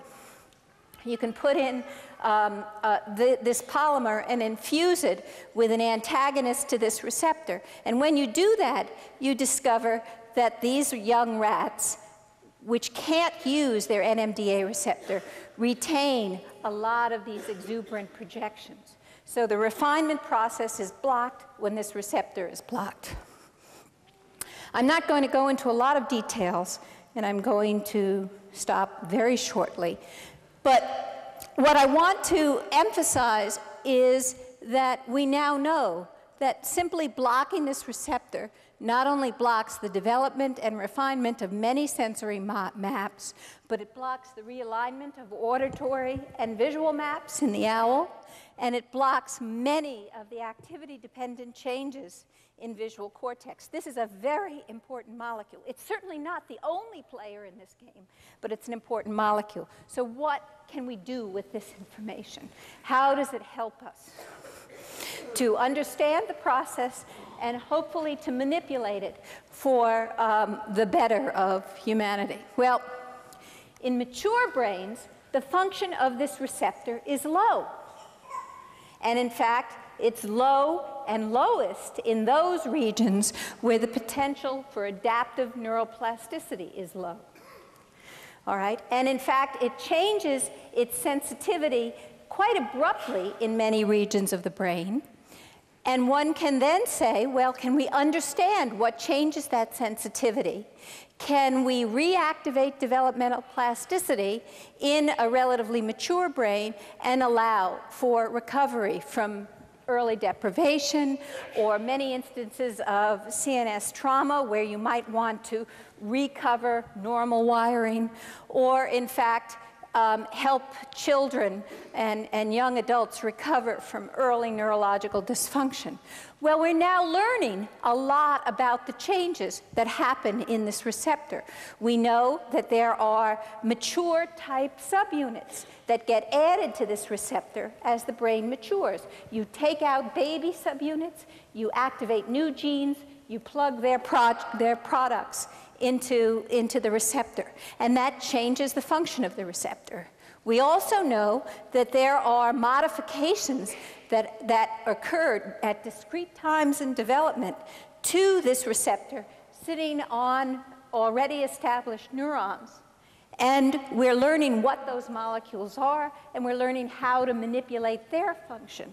So indeed, there is a great potential for designing drugs that can target those enzymes that alter the function of the receptor. And we can also reintroduce the baby genes into regions of the mature brain. And those will allow us to reactivate the function of this molecule in a mature brain. But there's a catch here, all right? We have to know what brain region to target to, okay? You can't just reactivate this receptor throughout the brain, because indeed, if you overactivate the receptor, you can cause brain cell death. All right? So we have to know what regions we need to reactivate it in, and we have to know the cascades within the cell that activate the cell death process. I mean, this receptor is also a major player in the death of cells after brain trauma. So you would like to turn it off when you don't need it. You want to turn it down. Okay, so we can answer those questions maybe in 20, 30, or 40 years. Okay, but I want to add one last thing, and then I'll get down from this pulpit. These are data from the owls again. Okay, and what this data is showing you are the results of experiments in mature owls. All right, so Eric takes these animals, raises them. Some have PRISM experience early. Some are raised as just normal owls. And he discovers that an owl that has never experienced a PRISM can never readjust. Okay? Never readjust its behavior. However, the owls that had maybe just 2 or 3 weeks of PRISM experience as juveniles quite rapidly learn to cope with the PRISMs again. You have introduced into these owls' nervous system a plasticity that isn't normally there by giving it a broad, wide experience as a juvenile.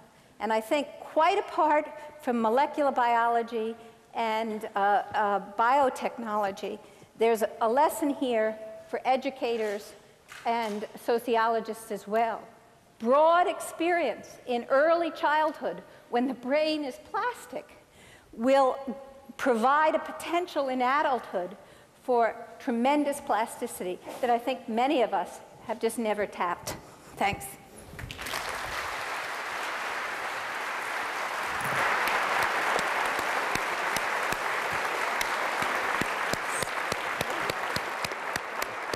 It's nice to see you.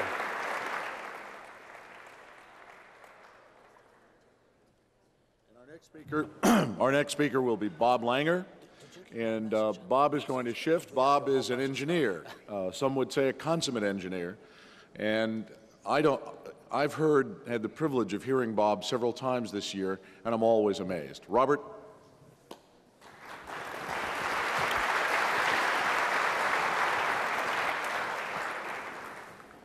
Thank you very much. It's a pleasure to be able to speak to you today.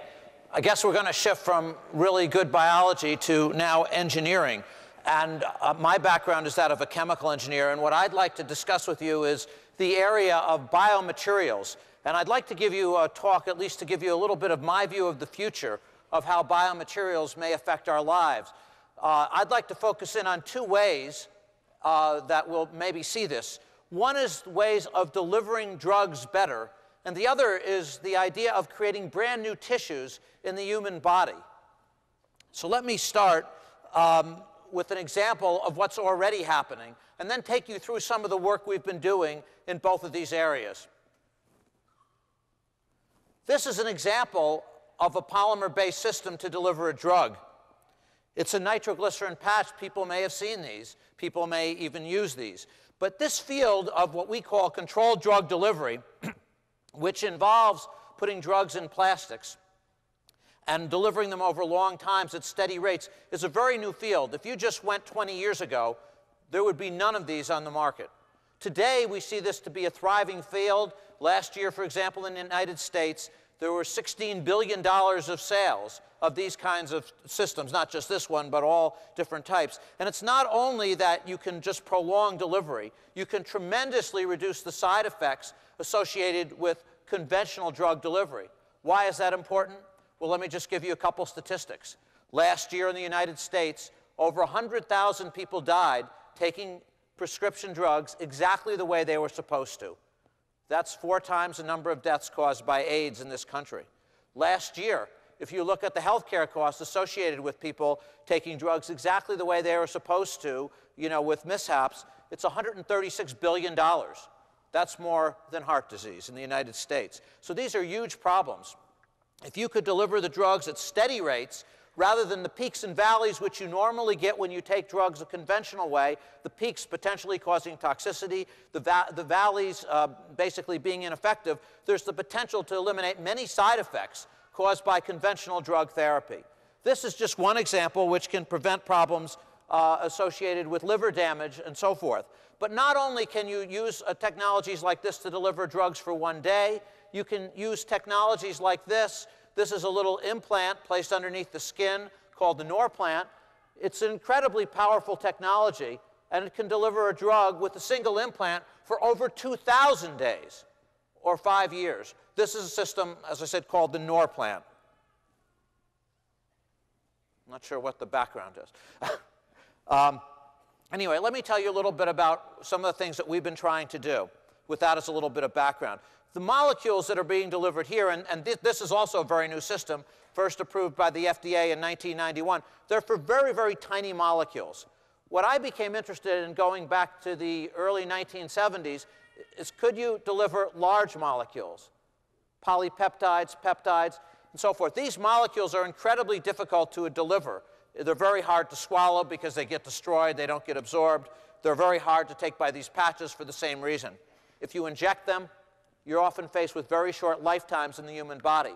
So if you want to use these on a chronic basis, it would be critical to have a way to deliver them in an unaltered form and yet protect them from harm. But when we started our research,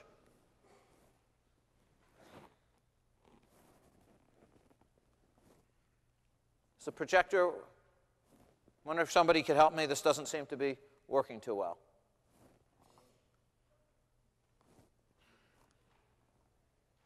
Thank you. So when we started our research, the conventional wisdom in the polymer field was you would not be able to use these kinds of approaches, to use polymers to slowly deliver big molecules. If you look in the literature in the 1970s, you often see quotes like this.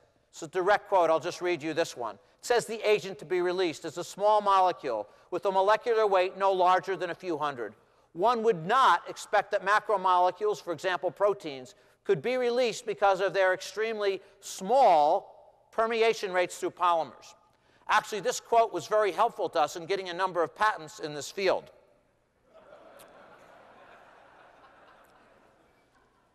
And it was against this background that we started this work. What did people think? Well, what people thought at this time is that if you had a big molecule, and you're trying to move through a polymer, it's kind of like diffusing through a brick wall. Alternatively, you might have go through like something like Swiss cheese, but that's, with big pores, but that's going to be really fast. So the question was, how could we get release but do it slowly? So we spent several years. I don't think this is working. Maybe somebody could control the slides if I just say next slide. So we spent several years. We were able to make little microspheres like this. Here's one cut in half. Next slide.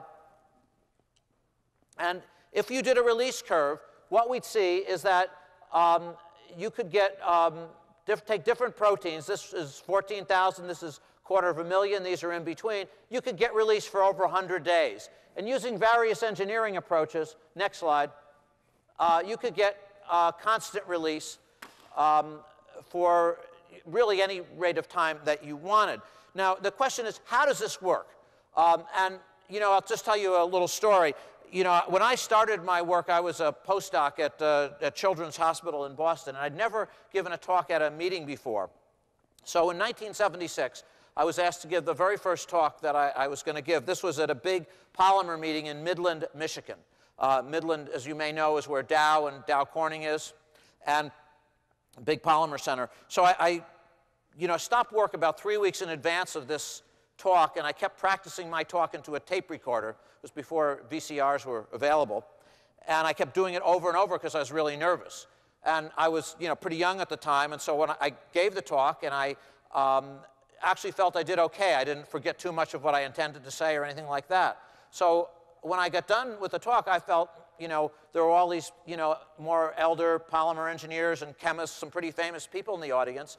And I was this young guy, and so I thought when I was done and I did okay, that these scientists, being nice people, would want to encourage me, this young guy. And so when I got done, a number of them came up to me and they said, "We don't believe anything you just said."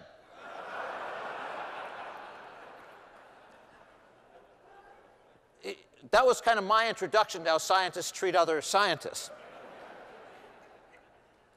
I keep seeing that, unfortunately. Not from MIT graduates, though. But, so it wasn't until about 3 years later, 1979, that several groups had repeated what we'd done. And then the question shifted to how could this possibly happen? So what we did, next slide, is we used techniques that are normally used in medicine, pathology, and we cut very tiny thin sections through these polymers. One of them we used was ethylene vinyl acetate copolymer, and we cut a thin section through it. And here is a 5-micron thin section. There's no drug in it. And actually, if you did a permeability study, what you'd find is if the molecules were 300 molecular weight or greater, they would not be able to diffuse from one side of this very thin membrane to the other. So how could this happen? How do we get these molecules out? Well, in the next slide, what we say is that if we put a protein in, and now we put a red protein in, myoglobin, we get what we call a phase separation. Polymer is white, protein is red. This is before any release has taken place. But if we release these systems for, say, a year and then cut a thin section, the next slide shows that left behind after the release are pores. Notice how different this slide is than the one you saw 2 slides ago. So these pores are made by the way we incorporate the drug. And what you can see is when you look at them, that the pores can be significant in size, but also we've done a lot more microscopy. And what you can see is these pores have very tight constrictions between them, kind of like going through Logan Tunnel. And they're incredibly winding and tortuous. In fact, one of the analogies I use when I go different places to explain this to people why this works is I tell them, myself being from Massachusetts, you can kind of think of this as like driving a car through Boston. And by controlling the pore structure, some of my students over the years, and there's a number of engineering approaches we've learned to do this, by controlling the pore structures, we can take very tiny systems. We can make them last anywhere from a day to actually over 3 years. In fact, the biggest problem I've had as a professor in getting really long-term release has actually not been the design of the system. It's actually been my ability to find a graduate student who would do the experiment that long.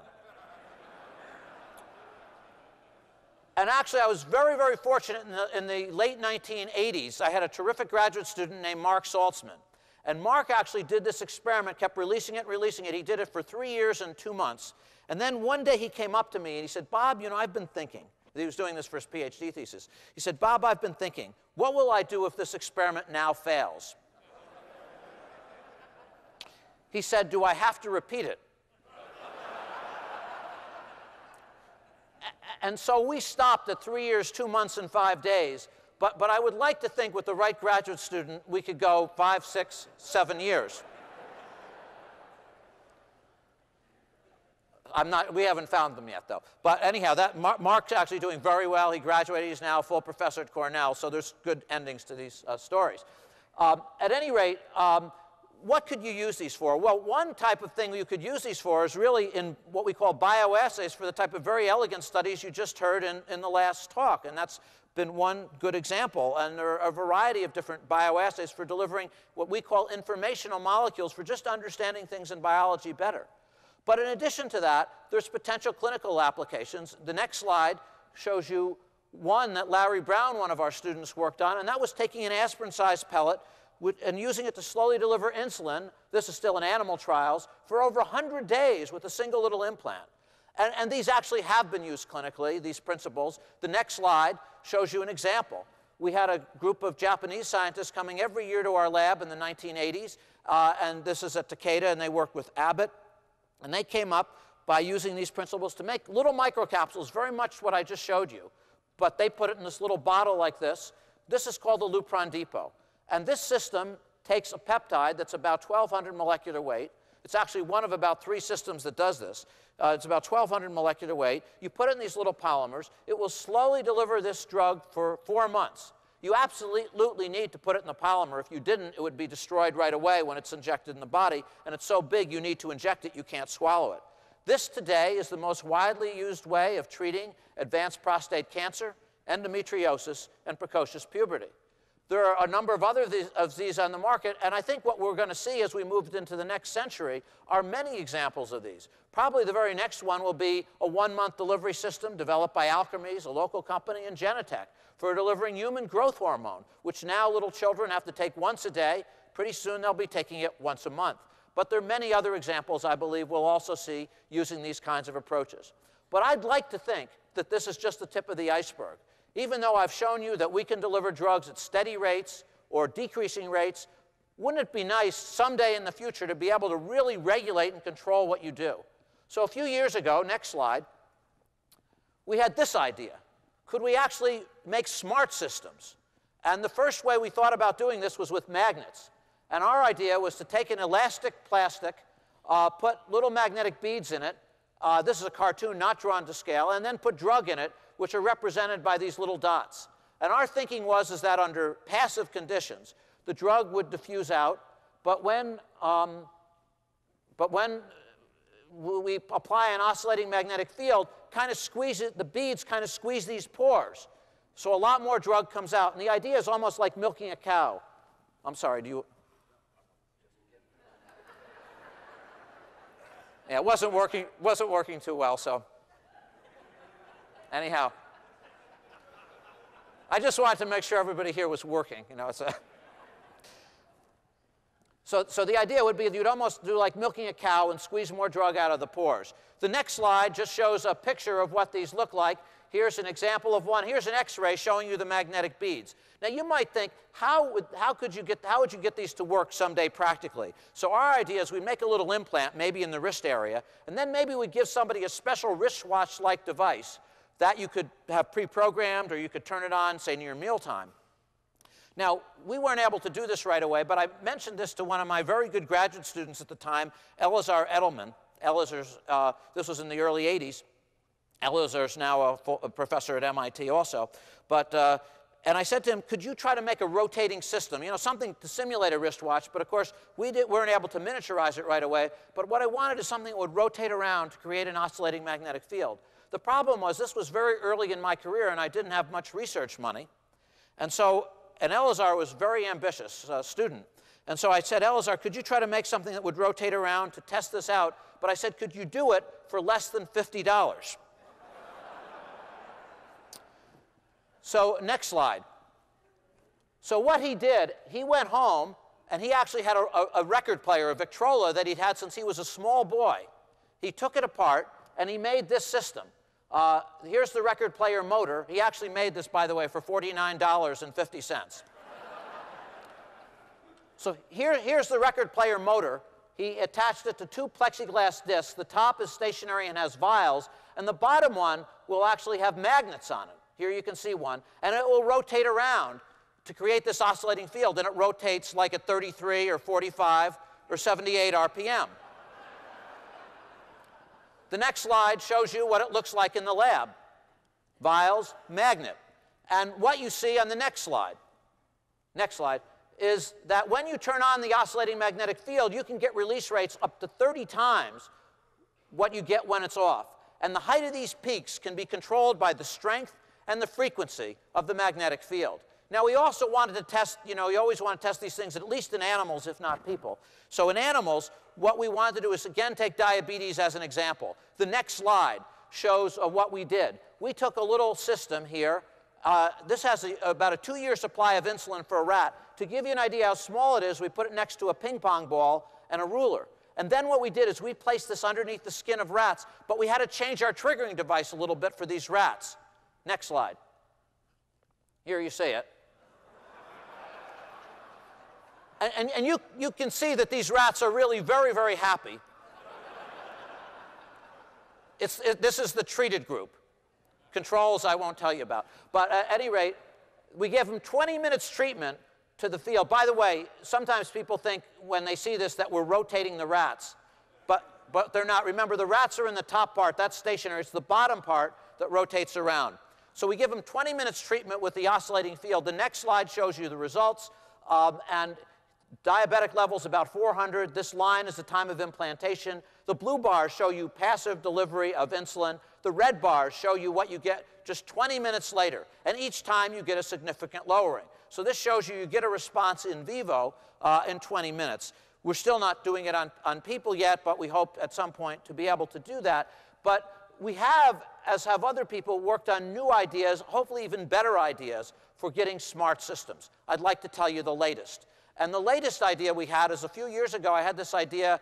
I was watching a TV show that talked about Intel, you know, the company that makes chips. And I thought, you know, most people, when they look at about things on chips, they think of computers and stuff.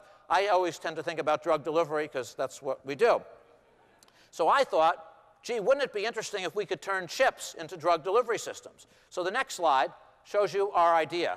And I did this. I called up Michael Sema, who's a professor in material science, and I got John Santini, a terrific graduate student, to work on this. And our idea is, what if we took a silicone wafer? This is just a prototype, by the way. And we build little wells in it. And we could basically build, in a little wafer, here we just did 3, but we could actually do 1,000. It's actually very easy to do. And the idea is actually kind of simple. On one side of the chip, we have an impermeable epoxy, so the drug can't come out. On the other side, we put gold. Could be other things, but gold we found is quite good. It's relatively safe. And the idea is that if we simply apply 1 volt selectively to this wire, we can dissolve this cap, this gold cap. As soon as we do, our theory is all the drugs should come out. And basically, this idea is that you could essentially have a pharmacy on a chip, that you could put in multiple drugs that could be delivered multiple times a day. If you want to, someday you could put in microprocessors or biosensors so you could get remote control or smart systems. Well, how do we go about doing this? Well, the next slide shows you actually an example. We've made these. They're actually the size of a dime. Here's a dime, and here's the chip. What you're looking at are both sides of it. On one side, you see each of these little dots. And again, we could make these dots any size. Here we've made them small. But each dot could contain a different drug or the same drug at a different dose. Here's the other side where you can see the wells. So you have anodes, cathodes. And basically what we can do is selectively trigger any one of these wells. And when we do, the drug inside it should come right out. Let me show you that. Let's do a scanning electron micrograph of just one well over time. The next slide shows you what one of these wells look like.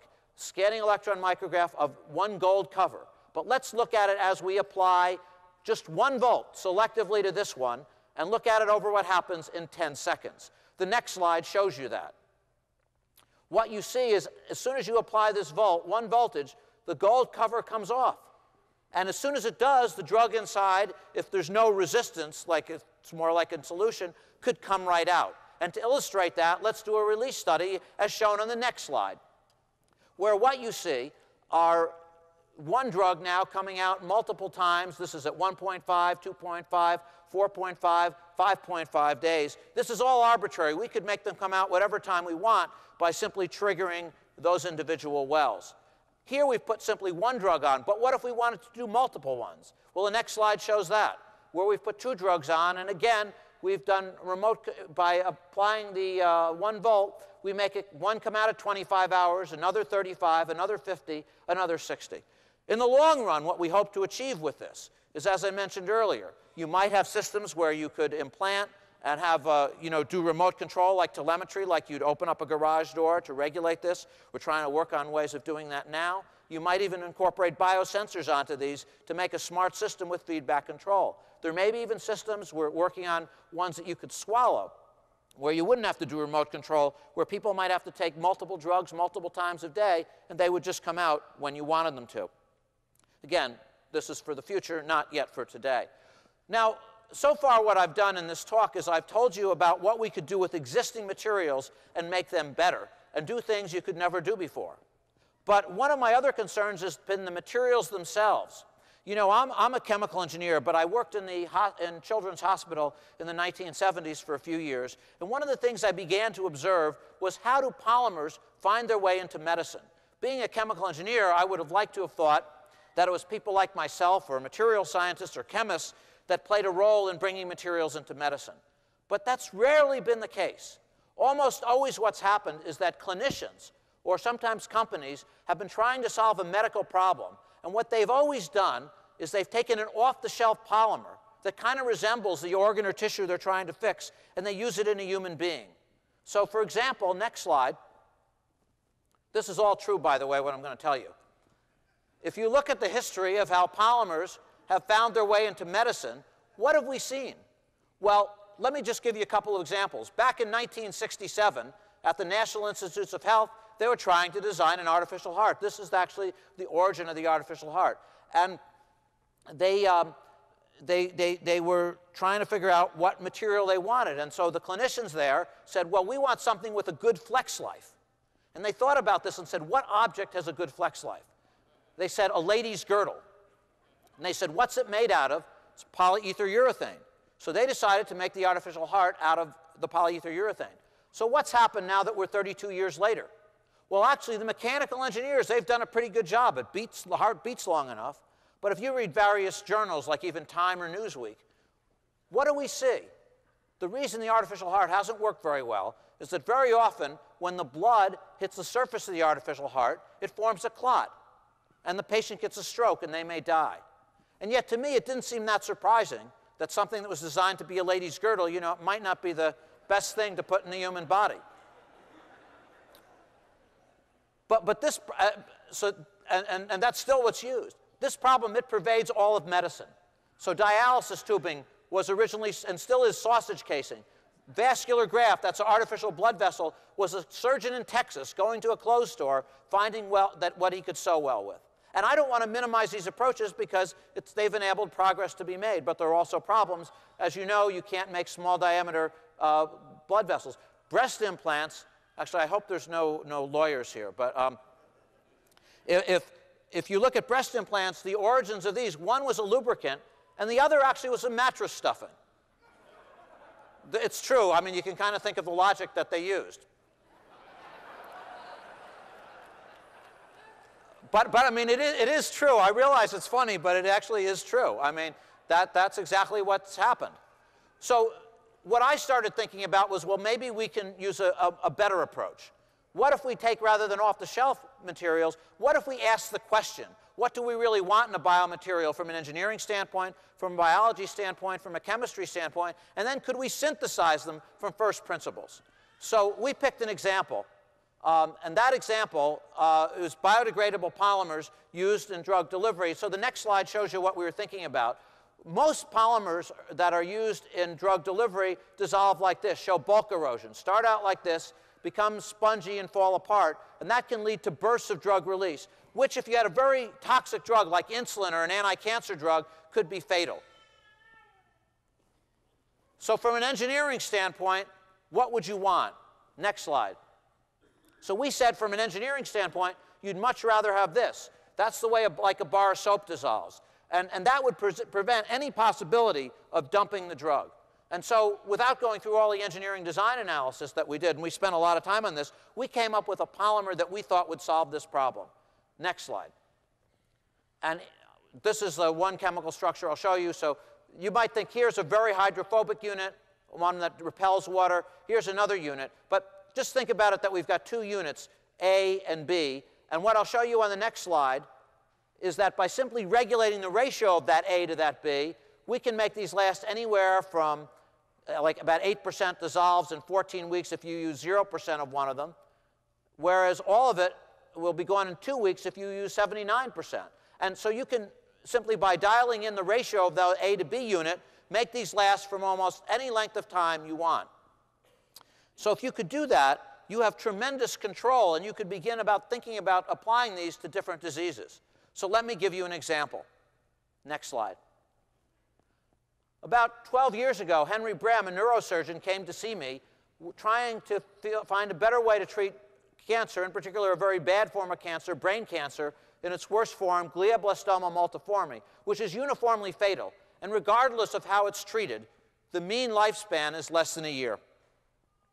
Now, the drug, in addition to these terrible statistics, the drug you use for brain cancer, next slide, BCNU, is a terrible drug causing terrible side effects when you give it. Normally it's given intravenously, but it travels throughout the whole body, causes terrible side effects to like the liver, kidney, and spleen.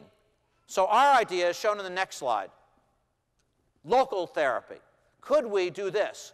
Could we allow the neurosurgeon, like Dr. Brem, to operate on the patient, but line the surgical cavity before he closes the patient with a polymer containing BCNU? Now, BCNU normally has a lifetime in the body of 12 minutes.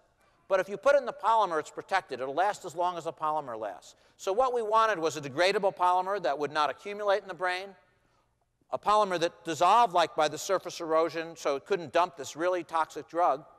And finally, from animal studies they'd done at Hopkins, our collaborators, we wanted it to last for a month. And you could easily do that by adjusting those monomer ratios. Now, the polymer protects the BCNU from degradation, but the most important thing is local therapy. High concentrations in the brain where you want it to be, and almost no concentration in the rest of the body where it would cause these terrible side effects. So I thought I would also tell you, how were these ideas greeted by the scientific community? So the next slide, I won't go through this in detail, but you know, when you're a professor, as all the people speaking today are, generally you have to write grants, usually in all of our cases this morning, probably to National Institutes of Health. And when you write these grants, they write back, you know, comments about them from other scientists. So I decided I'd show you some of them. And I entitled this slide, "This Approach Will Not Work Because." I simply pulled this out of different grants. Without going into detail, every 2 years we got a different objection. Each time we would solve it, we'd get a different objection. This probably all my colleagues would have similar stories. It's actually the way science, again, scientists work. But point is that every 2 years you get a different one. And finally, by 1996, we'd taken this from a concept we drew on paper to a brand new treatment that was actually approved by the FDA. And actually the only treatment, as I will show you in a few minutes, that was approved by the FDA for treating brain cancer in the last 25 years. But this is basically sort of what happens. I'd like to actually show you a picture, too, of how this looks. But if anybody is squeamish, and I mean this seriously, doesn't like the sight of blood, don't look at the next slide or two. But let me just show you on the next slide what the operation looks like. You put little wafers the size of a dime in the human brain. Next slide. There's about 7 or 8 of them. Next slide. And then you close up the brain. I always show those slides very quickly. And the reason I do, you know, it's very hard to get good advice on your talks. But a couple of years ago, my wife, who's a neuroscientist who got her PhD with Ann Graybiel here, came to one of my talks. And I asked her at the end, this was a talk to chemical engineers. And I asked her at the end of the talk, I said, well, what did you think of the talk? She said, well, it was OK. That was actually pretty good praise from her. But she said it was OK. But she said that 15-minute period where you had those 2 slides on and you explained the whole operation, she said, I don't know if you noticed, but all those chemical engineers were turning green and looking at the floor. So I've always shown those slides very quickly after that, except that I want to tell you a little bit of a sequel to that, which was that a couple of years ago, I was asked to give a speech actually at what's called the Princeton Conference, where a lot of neurologists and neurosurgeons go. This was actually was also a dinner speech. And I showed those same 2 slides, and I went through them very quickly.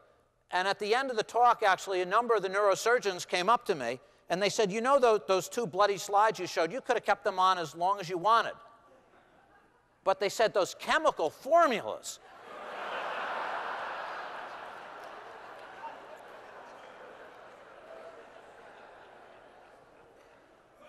So I have learned that depending on what audience I speak to, I keep different slides on different lengths of time.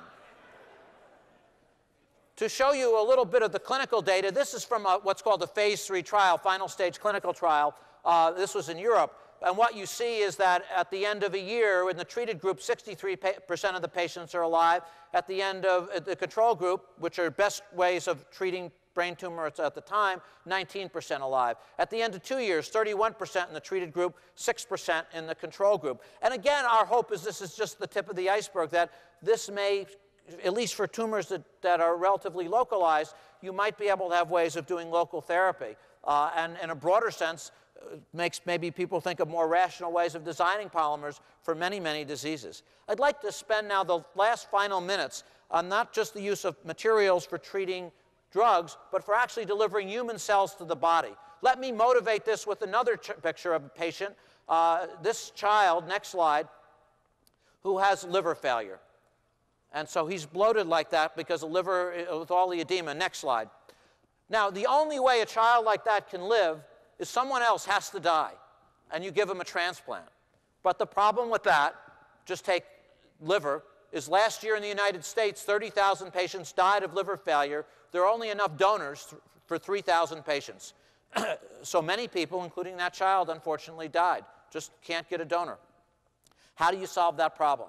Well, the way Jay Vacanti, who's my collaborator in a lot of these studies, Jay's a transplant surgeon at Mass General Hospital, we came up with this idea about 16 years ago, that maybe what you could do is take, well, maybe I should say it this way. If you take isolated dissociated cells and inject them into the body, not much happens. If you take those same cells, put them close enough together, they're actually smart. They can actually reform structures. And a group, for example, at Berkeley has shown that you can take mammary epithelial cells, put them close enough together, they can actually form acini and make milk. So our thinking was, could we make polymer fibers where the cell, we could take any cell type, line them up on these polymer fibers, grow them in vitro, and again, a lot of this involves the right kind of polymer synthesis and design, but grow them up in vitro and form a new tissue. This is our strategy. It allowed them to recreate their structure outside the body. So let me give you a couple of examples. The next slide just shows you a picture of what the polymer scaffolds look like with liver cells. So we have we have to design these so they have a very high surface area to volume ratio so you can put a lot of cells on. So I'll give you 3 examples in terms of closing the talk. First one is cartilage. There's over 1 million operations each year where people need new cartilage. Our idea is someday what you'll be able to do is go in with a minimally invasive procedure in arthroscopy, like say go into the ear. We're actually even doing this on patients now, but your ear is all cartilage. Take a few cells, multiply them outside the body, which you can do. That'll solve the donor shortage problem, and on a scaffold that you could make in any shape you want. So let's say you wanted to do plastic surgery on a person someday, make a new tissue. Well, I'll show you an example on a nude mouse. Next slide. Here what we decided is we wanted to redo this guy's skull. We made a scaffold like this, put cartilage in it, and redid it. On the next slide, what I'll show you is another nude mouse. We redid his cheek. The next slide shows you, if you open these animals up, what the tissue looks like. And it looks like cartilage, acts like cartilage, and so forth. But let me get to more practical applications.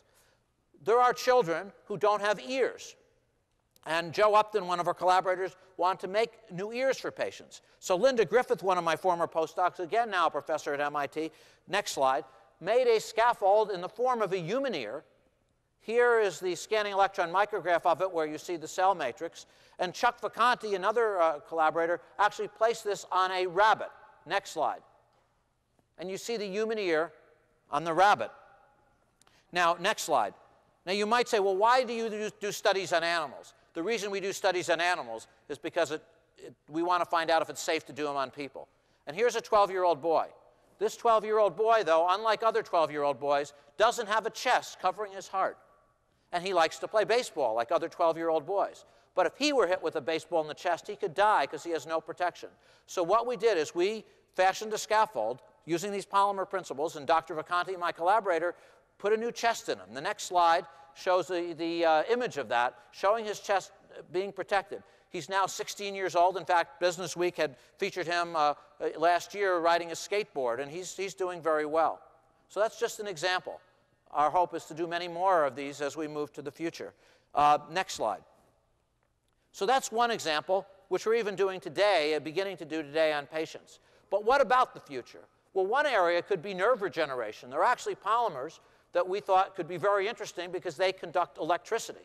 It's been shown that electrical charges can stimulate neuronal processes and even stimulate regeneration of transected sciatic nerve ends. And we have found that an electrically conducting polymer known as polypyrrole can have profound effects on stimulating nerve regrowth, at least in vitro, and we're beginning to see that in vivo. And so what we did, this was work done by Prasad Shastri and Christine Schmidt, next slide, is to take a sciatic nerve model, make a gap, and do what we're trying to call like a nerve guide. Like say you severed your finger. Could you have a guide where you'd put the nerve endings from one side into the other and have them grow across a distance? And that's basically what was done here. But if you look at one of the key things to look at, next slide,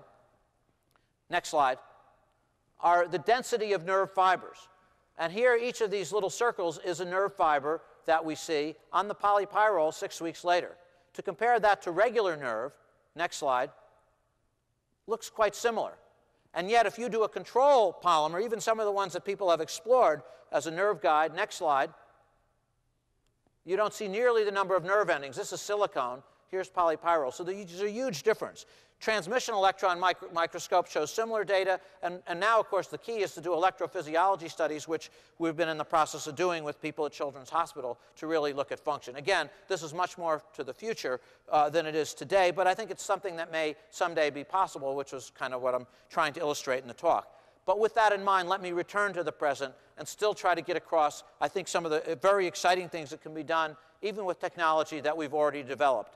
And the last example that I'd like to give you concerns the fact that we've actually, as many things at MIT are, licensed these to companies and let the companies work on them in different indications. We licensed some of this technology to a company in San Diego, and they've been working on creating new skin for burn victims. So let me end this talk with that example, show you a picture of a 2-year-old boy on the next slide who's badly burned. 2-year-old child. But next slide, using the principles I just mentioned, you can make a polymer cell system. This is a human dermal fibroblasts from neonates. And what you can do on the next slide is layer that over the child at the time of the burn. And on the next slide, you see him 3 weeks later. And on the next and last slide, you see him 6 months later. Next slide or slides off. This, again, was approved by the FDA in 1997.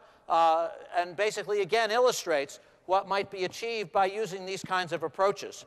And it is my hope that as we move to the future, that what I've talked to you about today are just but a few examples of the things I hope materials can do in terms of relieving suffering and prolonging life. Thank you very much.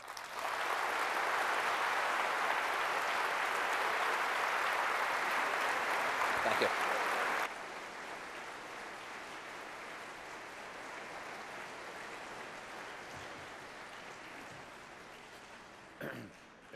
And our final speaker, Dr. David Page.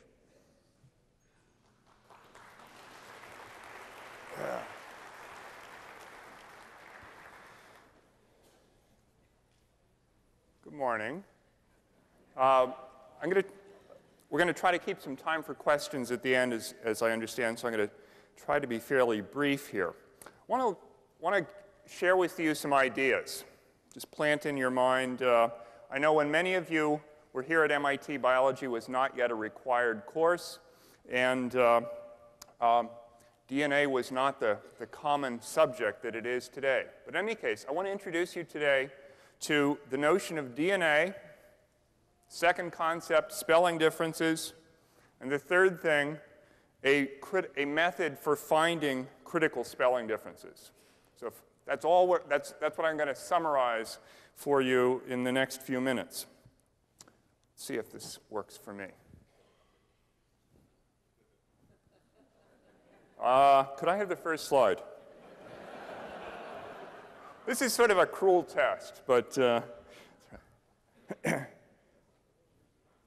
I could have the first slide, please. Oh, well. This is the second aspect of the cruel test, right? Can you see it? No. Somehow too much light. Okay. Too much ceiling light. Is it visible now? Okay, a little better. Okay. Well, as I understand it, today brings with it the third leg of the Triple Crown. And so I present to you Willie Shoemaker. He's not going to be running today, but he and Wilt Chamberlain agreed to pose for this slide. The point here is that we human beings come in a great variety of shapes and sizes. How do we come to be so spectacularly variable, not only in our outward appearances, but also in our disease susceptibilities and our state of health? Is it purely bad luck that some of us will get Alzheimer's while others will not? Is it purely bad luck that some have a heart attack at a young age while others do not? Well, if we could understand the causes of disease at the most fundamental level, if we could understand why some of us are at particular risk, we would have powerful new tools to bring to bear in our search for cures and prevention. And we might even be able to customize our own medical care. That is, we might even know which disease or diseases each of us is most in need of preventing. Well, in the last 40 years, biology has undergone, and it works, biology has undergone a transformation nothing short of a revolution. And that's why biology is now a required course here. We've come to understand that the central player in biology is DNA. And basically, this slide summarizes the now required course. So but of course, we do take a full semester to present the material. So I won't go into great detail. But basically, we have this central idea that you've got a blueprint. In each of the 10 trillion cells that make up your body, you've got a blueprint, this material called DNA, and somehow that information gets translated ultimately into a series of proteins. This DNA makes RNA makes protein is really the central dogma of the revolution that's occurred in biology. Now, it turns out that each of us has 3 billion letters, 3 billion letters of DNA. Our instruction books contain 3 billion letters. And it turns out that any two humans are virtually identical in the instruction book, 99.9% identical. So as you look around the room, it is not simply a matter that you are all MIT alumni that makes you similar. In fact, your DNA sequences are 99.9% identical to those sequences of anyone else on the planet. But there are differences. These are spelling differences. So it turns out that your DNA sequences are made up of a very simple alphabet. There are only 4 letters, at least that's the way we symbolize them, A, C, G, and T. And here I show, for example, a string of A's and C's and G's and T's, and an occasional difference. Occasionally there's a spelling difference that distinguishes your DNA from that of your neighbor. 1 in 1,000. There's basically a spelling difference about 1 in 1,000 letters. Well, multiply that by 3 billion, makes for 3 million differences between any two people. So now you can look at your neighbors, even though they are also MIT alumni, and recognize your individuality at the level of your DNA sequence. Except, of course, if you're an identical twin, that's a special case. You have the same DNA sequences.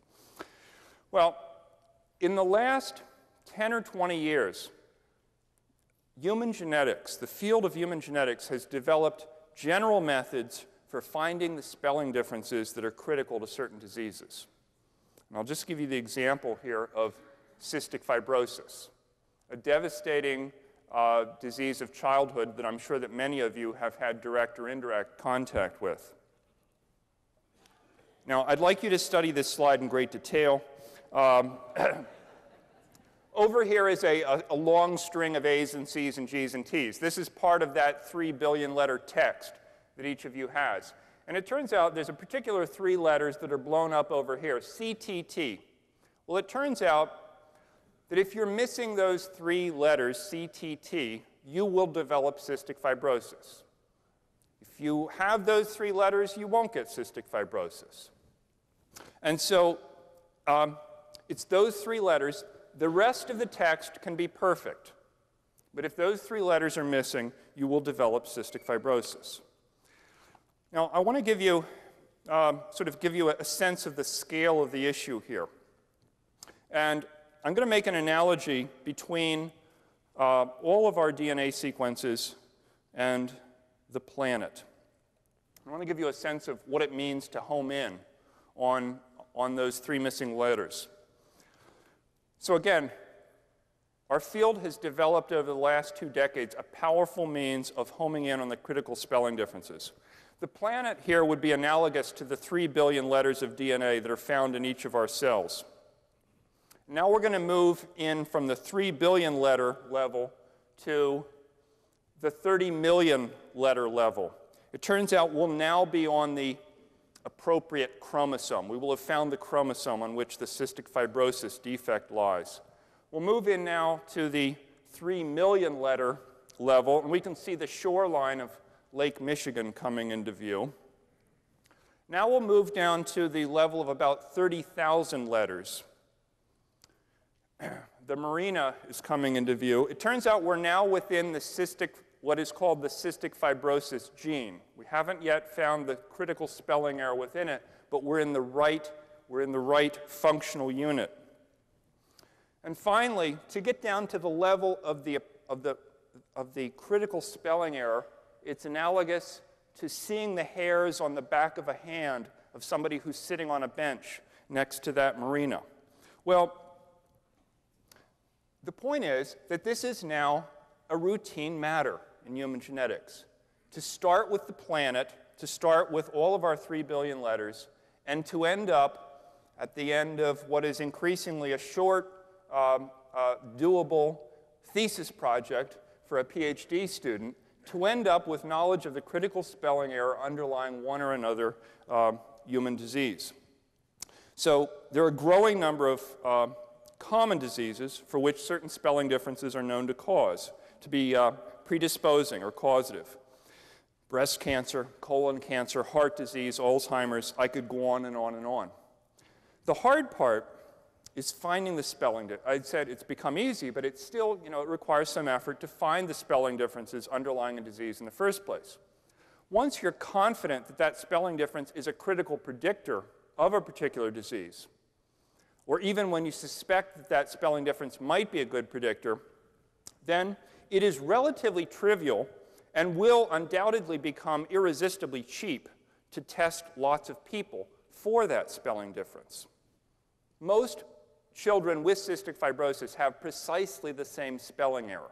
So you could envision testing everyone for that or other spelling errors.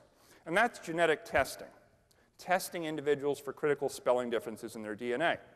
Well, I've mentioned already, you have 10 trillion cells in your body. And each of the 10 trillion cells in your body contains the complete blueprint.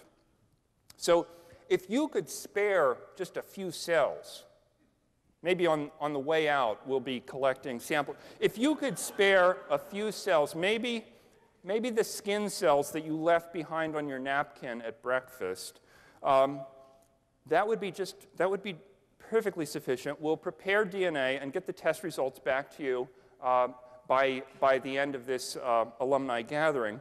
What would you most like to know? Would you like to know if you are among the 60 people in this room, 1 in 20, who are carriers for the cystic fibrosis spelling error, the omission of those 3 letters? Perhaps you would like to know whether you're one of the 200 people in this room who are 3 times as likely as the rest to develop Alzheimer's disease. Perhaps you'd like to know whether you are among the 10 people in this room who have a particular spelling error that put them at a 90% risk of developing colon cancer.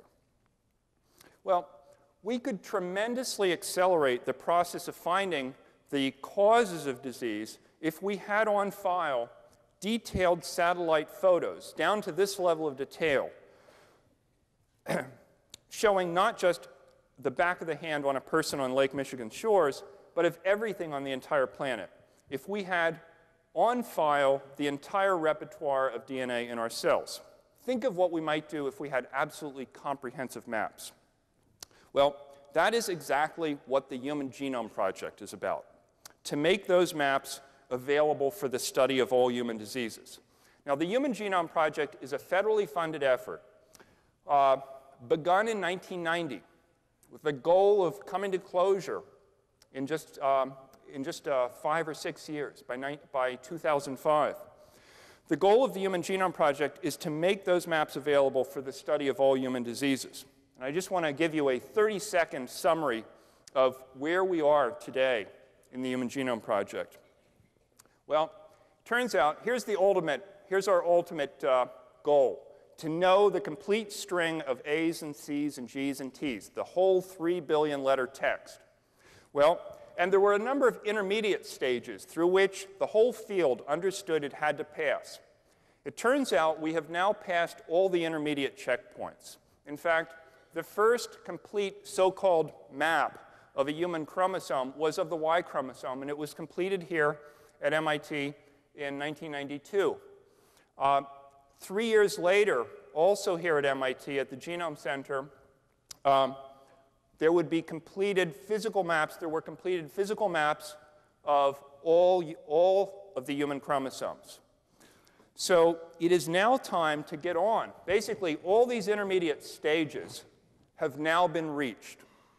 It's time to get on now with the actual determination of the string of A's and C's and G's and T's for the entirety of the human genome, the ultimate map. And the tools to make that possible, and in fact the effort is beginning, those tools are being assembled and the effort is beginning to a very large degree here at the MIT Genome Center and as well as several centers elsewhere around the world. I think it's very likely that we will in fact have a rough draft of the text. That is maybe a 99% accurate draft of the text within 12 to 18 months. And in all likelihood, we will have a reference grade text available in 3 years' time.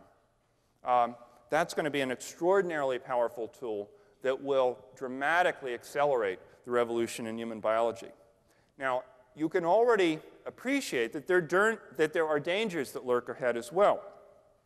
We're becoming good, fast even, at discovering the causes of disease, but there tends to be a lag to development of rational therapies that are based on our knowledge of the causes of disease. And in the interim, when we diagnose predisposition to disease but cannot cure, that information, if misused, could affect one's access to employment, education, insurance, and so on. And so at the same time that we recognize the extraordinary potential of this information, we also recognize that we've got to collect and safeguard this potentially toxic knowledge of our own genes. And actually, this afternoon at 3, I'll be chairing a panel discussion where we're going to try to explore some of the ethical side of human genetic information. But in the last few minutes here, I'd like to turn to quite a different topic. Well, actually, it has a lot to do with human variation. Maybe it's the most fundamental aspect of human variation. Well, there's one aspect of human variation that I would claim that we have all been studying intensely since childhood. One of the oldest questions in biology, boys and girls, men and women. Well, it's been obvious that the members of our species come in two fundamental forms, male and female, for a long time. Although, perhaps at the time when some of you were attending MIT, that wasn't so obvious. Well,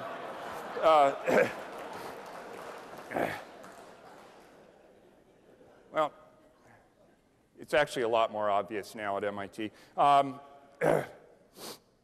People have been wondering about how you make boys and how you make girls. What determines whether what's the first question that anybody asks a new parent? Is it a boy? Is it a girl? People have been wondering about what happens before the baby is born to determine whether it develops as a boy or a girl. Well, Aristotle was perhaps the first developmental biologist. He thought that the sex of an embryo, the sex of a baby, was determined by the level of excitement of the father during sexual intercourse. Aristotle thought that the hotter the action, the greater the chance that one would have a... I never have to complete that sentence. Well, in the 1890s, thinking was still focused. Even as late as the 1890s, people were thinking about factors in the environment. They certainly weren't thinking about genes. The concept of genes didn't even appear until this century. So in the 1890s, people were still thinking about environment. The most widely accepted view in the 1890s was that the mother's diet during pregnancy determined the sex of the embryo. I've always wondered how they reconciled the occurrence of boy and girl twins. There were other seriously debated theories that focused on the state of war or peace, the phases of the moon. This is actually still widely believed. Just read the National Enquirer. Economic fortunes. There are a zillion theories. I think basically, in my experience, virtually everyone has their own theory as to the true cause of whether a baby is born a boy or a girl. But at least for biologists, for human biologists, things clarified tremendously in the year 1959. In 1959, it became clear that whether a baby was born as a boy or a girl depended on one chunk of DNA. And that chunk of DNA is the Y chromosome. Turns out that most of the chunks of DNA that we all carry, these chunks are called chromosomes, most of the chunks are absolutely identical between males and females. But there's one chunk of DNA that is found in males and not found in females, and that is the Y chromosome. This is the whole collection of these DNA chunks, which we routinely call chromosomes. And the one with the red circle around it is found in men whose sex chromosomes are an X plus a Y, as opposed to, in females, there are two X chromosomes. And we've come to understand that whether an embryo develops as a male or a female depends very simply on if the Y is present in the embryo, that embryo will develop testes, and as a male. If the embryo does not carry a Y chromosome, the embryo will develop ovaries, and as a female. Well, that's sort of what we understood in 1959. I want to fast forward now to the present. We now are coming close to understanding the complete text of the Y chromosome. And what I want to suggest is that probably by the end of this year, or at the latest by the beginning of next year, we will know all of the spelling differences that distinguish boys and girls. That will be an interesting text to decipher. Let me tell you what we know about that text already. This is actually, this was the thesis work of an MIT graduate student, Bruce Lawn, defended his thesis about a year and a half ago. And what he came up with was a gene map of the human Y chromosome. It turns out that we can recognize, a few minutes ago we were homing in on the cystic fibrosis gene and a spelling error within it. Well, it turns out these are a series of genes that are found along the length of the Y chromosome. Well, talk about spelling differences. It turns out that it's not even the entirety of the Y chromosome that determines whether an embryo develops as a male or a female. It's actually just one tiny bit of the Y chromosome that makes the difference. It's actually just one gene over here called SRY. So if you carry that one, if you as an embryo carry that one gene, you will develop testes, and as a male. If you don't carry that gene, you will develop ovaries, and as a female. And to return to the concept of spelling differences, if you actually, within this gene, which is of course composed of A's and C's and G's and T's, that simple alphabet that I described to you, if you carry this gene, but if you have one misspelled letter, you will develop as a female, not as a male. So ultimately, the difference between developing as a male or a female can come down to one spelling change within our 3 billion letter text. That's the kind of precision with which we can now understand human development and human variation. And I would argue that's, in fact, it's because of that sort of precision that we now require that all of your future alumni study this subject. So we've got this one gene that determines whether you develop as a male or female. Well, in the last few years, we've come to understand some other roles of the Y chromosome. Infertility. Infertility is an extraordinarily common problem. It's thought that about 10% of American couples who attempt to have children are unable to. And if we went back a couple of decades, it was thought that virtually all infertility, the finger was usually pointed at the wife. Well, turns out about half of infertility traces to the man. And what we found in the last few years is that the Y chromosome is a frequent site of misspellings that result in infertility. In fact, we've now come to understand that, sort of going back to this gene map that I was just showing you, it turns out there are 3 different regions of the Y chromosome, one here, one here, one here. If a man is missing, oh, and notice, remember where the sex-determining gene is over here. So this part of the Y can be perfectly intact so that the embryo develops testes and is a male, a boy emerges, grows up, but as an adult, he might be unable to make sperm. And what we found is that many men who are unable to make sperm are unable to do so because they're actually missing either this piece of the Y, or they're missing this piece of the Y, or they're missing this piece of the Y. So we've come to understand a second aspect of the Y's role in contributing to the differences between, the ultimate differences between men and women. I think since we're running short on time, I think I'm going to stop at that point and just remind you that hopefully by the end of the year, by the beginning of the next, the Y will know the complete text, the complete sequence of A's and C's and G's and T's of the Y chromosome. In a sense, at that point, we will know all the genes, all the spellings that distinguish the male from the female. And with the increasingly co-ed complexion of the MIT student body, I think you'll agree with me that that will be an interesting text to decipher over the next years. And I'll close there. Thank you.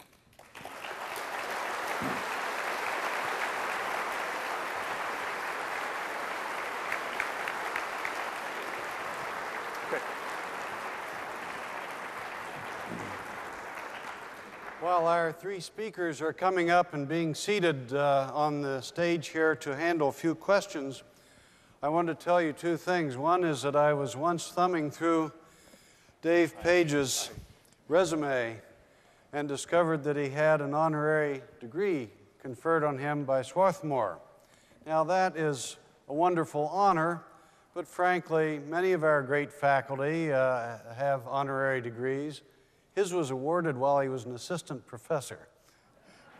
And the second story I wanted to tell you as I was listening to our first 2 speakers, to Martha and then to Bob Langer, there's a true and very wonderful story that ties together MIT, its effect on plasticity of the brain and delivery of insulin and so forth.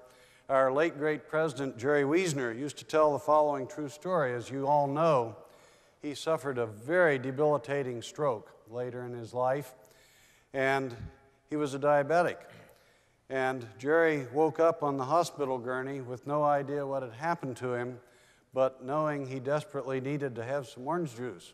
So he decided that he would try to tell all these nurses and doctors running around that he needed orange juice, but the only word he could say was education. So he said, I was lying there yelling education, and suddenly I realized what a lifetime at MIT does to you. We have a few questions that have already been passed up from the audience, and more will be coming. We obviously can't handle all of them. But let me begin with one that I think is very interesting, and I'd ask for very brief responses. Gets to the heart of things. Would each of you comment on the interaction between research and teaching in your work? David, you want to start that end and come across? Okay, teaching and research. Actually, I would say that for me, the interaction has worked very much in both directions. There were branches of biology that I did not know well when I arrived at MIT, but which there's a whole area of developmental biology that I had relatively little experience in when I arrived at MIT. I was called upon to do some teaching in developmental biology. I've since come to regard myself, eventually, as a developmental biologist. And so it's not just the interaction with students, but it's actually the new fields that teaching explores me, that teaching forces me to discover that lead to my own professional redefinition. Martha? Well, I think, there are two things. One is that you yourself, and every teacher will say this, never really learn anything until you have to teach it. Right. There's nothing like a group of students who know they're smart to make sure that the teacher knows his or her stuff. And then the second thing is that as a scientist, it's the students who not only participate in the labs and do some of the experiments with their own hands, but they're the ones who notice things because they're fresh, that those of us who have been at it for a long time very frequently miss. We go in with preconceived notions, and the people who come in from different backgrounds point things out to us that we would never have learned. Bob? Well, I think what the last two speakers said I would only add to. I mean, I agree with both of those comments, and I'll just maybe make two additional points. One, in some of the classes we teach today, we actually use some of the modern research as an example. So we teach courses, for example, in engineering and biotechnology, and also in integrated chemical engineering, where some of the material I just used today, we make central to the class, and I think students really enjoy that because it's, more on the cutting edge. I think the second point I would make is that, one of the things, of course, that we all do is spend a lot of time training graduate students, and in that way, you see the research and the teaching intersect, because certainly one of our objectives is to train graduate students to be the leaders of the future. Here's one addressed to Martha. It's very general, but I think just sort of some headline level comments would be very interesting to the audience. How close are we to understanding memory?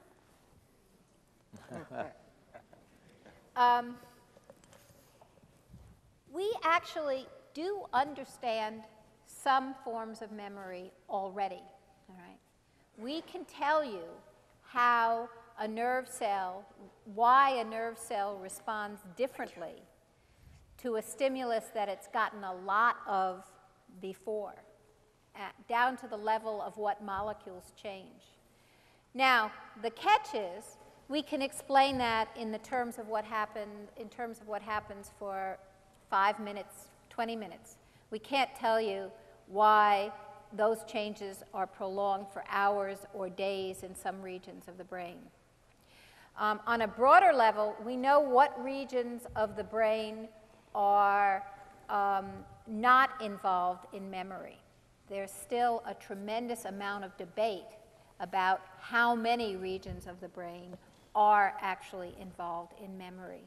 And so I think conservatively, to put a number on it, we're not going to truly understand memory for probably another 30 years. We'll understand the molecular players, but we're not going to understand how they all work together to make the system work. But it's coming very close. Imaging techniques where you can actually look at humans who are learning and remembering things, combined with the ability to do similar studies on animals where you can go in and manipulate, are improving our understanding monthly. Thank you. The next question, I'm going to use the chair's prerogative and answer myself, although if my colleagues disagree with me, they can. Would more money spent at the basic research level in universities help to reduce the huge amount of money we spend annually in the USA on health care, about $1.5 trillion? The answer is yes.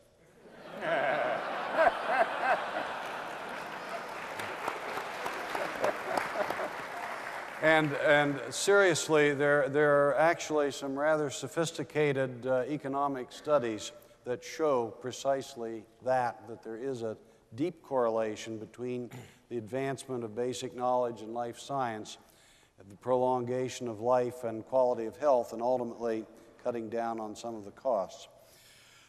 Next question, I guess, for Dave. How soon will it be practical to get my own complete 3 billion letter gene map and compare it with others, statistical samples, correlate it with others, and so forth? Okay, so how soon can you know all of your own, have a little barcode of all your own spelling differences? It's clear that technology will be in place, the spelling differences will be cataloged to make that very feasible within 10 years. I think the big question, a big question lurking beyond that will be, who's going to help you interpret it? And I think you'll get into some aspects That's of that this afternoon's discussion, if anyone would like to join. Come on if you want to know more. The next one really sort of aimed at Bob, but I think that all three of you will have some interesting input. What are the prospects for neurotherapeutics, neuroengineering, broadly speaking, development of a new field of neurotechnology? Well, I'm not sure I'm the best person to address that. You may be, but I mean, I think that certainly in the areas that I talked about, I guess the hope would be new treatments, for example, based on tissue engineering for Parkinson's disease. There's some work going on in that. Really any type of cell transplantation approach. Same type of thing we talked about for nerves. I think in the drug delivery area, it's a question of, drug delivery can help, but I think it's finding the right drugs as well. So we've already picked the example of brain cancer, and I think that that's certainly an area where more may go on. But I think they can really aid in any area if one's able to find better and better drugs. Thank you. Any other of you wish to comment on this at all? Well, I'd just like to say that many people have great hopes for slow-releasing polymers when it comes to trying to remedy some of the diseases and dysfunctions of the nervous system, because there you basically have to release within millimeters potent chemicals that you couldn't release throughout the brain. It would cause convulsions, all kinds of complications.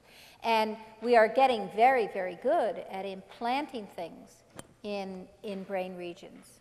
And so this kind of technology that allows you to restrict things is going to be tremendously potent as we learn more of where we have to put things and what we have to put in.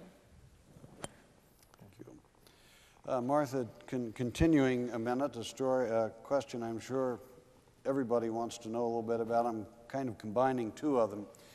At what age do human brains become less developmentally plastic? Is it different for different kinds of stimuli, visual, audio, and so forth? And then there was a second question that really asked what general conclusions we should be drawing for education and raising of young children from your work. The last one is the one, I'll save it, but the difficulty is that different neural systems mature and lose plasticity at different rates. And some of these interact, so the nervous system isn't just a nice linear array, there are feedback systems, and so one has to first understand what's the rate-limiting pathway for a change in plasticity. For humans, different pathways mature at vastly different rates. Newborn, the somatosensory pathway is supremely tuned, and in fact contact is exceptionally important for young children. The auditory system is still tuning, and the visual system, even though the peripheral apparatus is working fine, the central nervous system still has a tremendous amount of tuning. So these problems with squint and strabismus that I was talking about, you have to correct them within the first 3 years of life. To not have any impairment. And it varies from individual to individual. There are individual differences. And yet, other auditory pathways retain considerable plasticity at some levels later. I gave you the example of the American Sign Language. That is pretty solid data because they can do it on normal developing children. And you can show that there really is a discrete cutoff around 4 years of age for these massive brain changes that are associated with using motion and vision in a language context. And then to the last question, I think there are tremendous implications of this developmental plasticity for how we deal with our children as a society. It's I think, one of the most important things that biologists working in this area can do now, and that is to convince people that the need to have good early education, stimulating environments for young children, not at 5 when we classically start it, but actually early, as young as they can spend time away from their mothers. It's just a historical accident that we start education, formal education, at 5. And there are lots of longitudinal studies that say it should be done earlier. But unfortunately, there are political reasons why that money doesn't want to be spent in that way. It would probably save us a tremendous amount of money in the later years of life. There's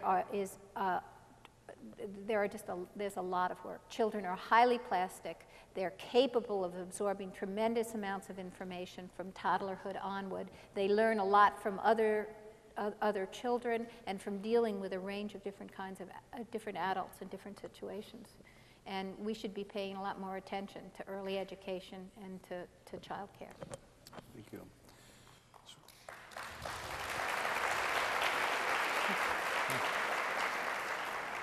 Switching gears and tossing a question to Professor Page that even I know enough about to know really is loaded, but it's a great story. What role do private companies like PerkinElmer, can't quite read all these, but it says Human Genome, I think we know what we're talking about. What role do private companies have in the sequencing of the human genome, and are they competitive or collaborative? All right.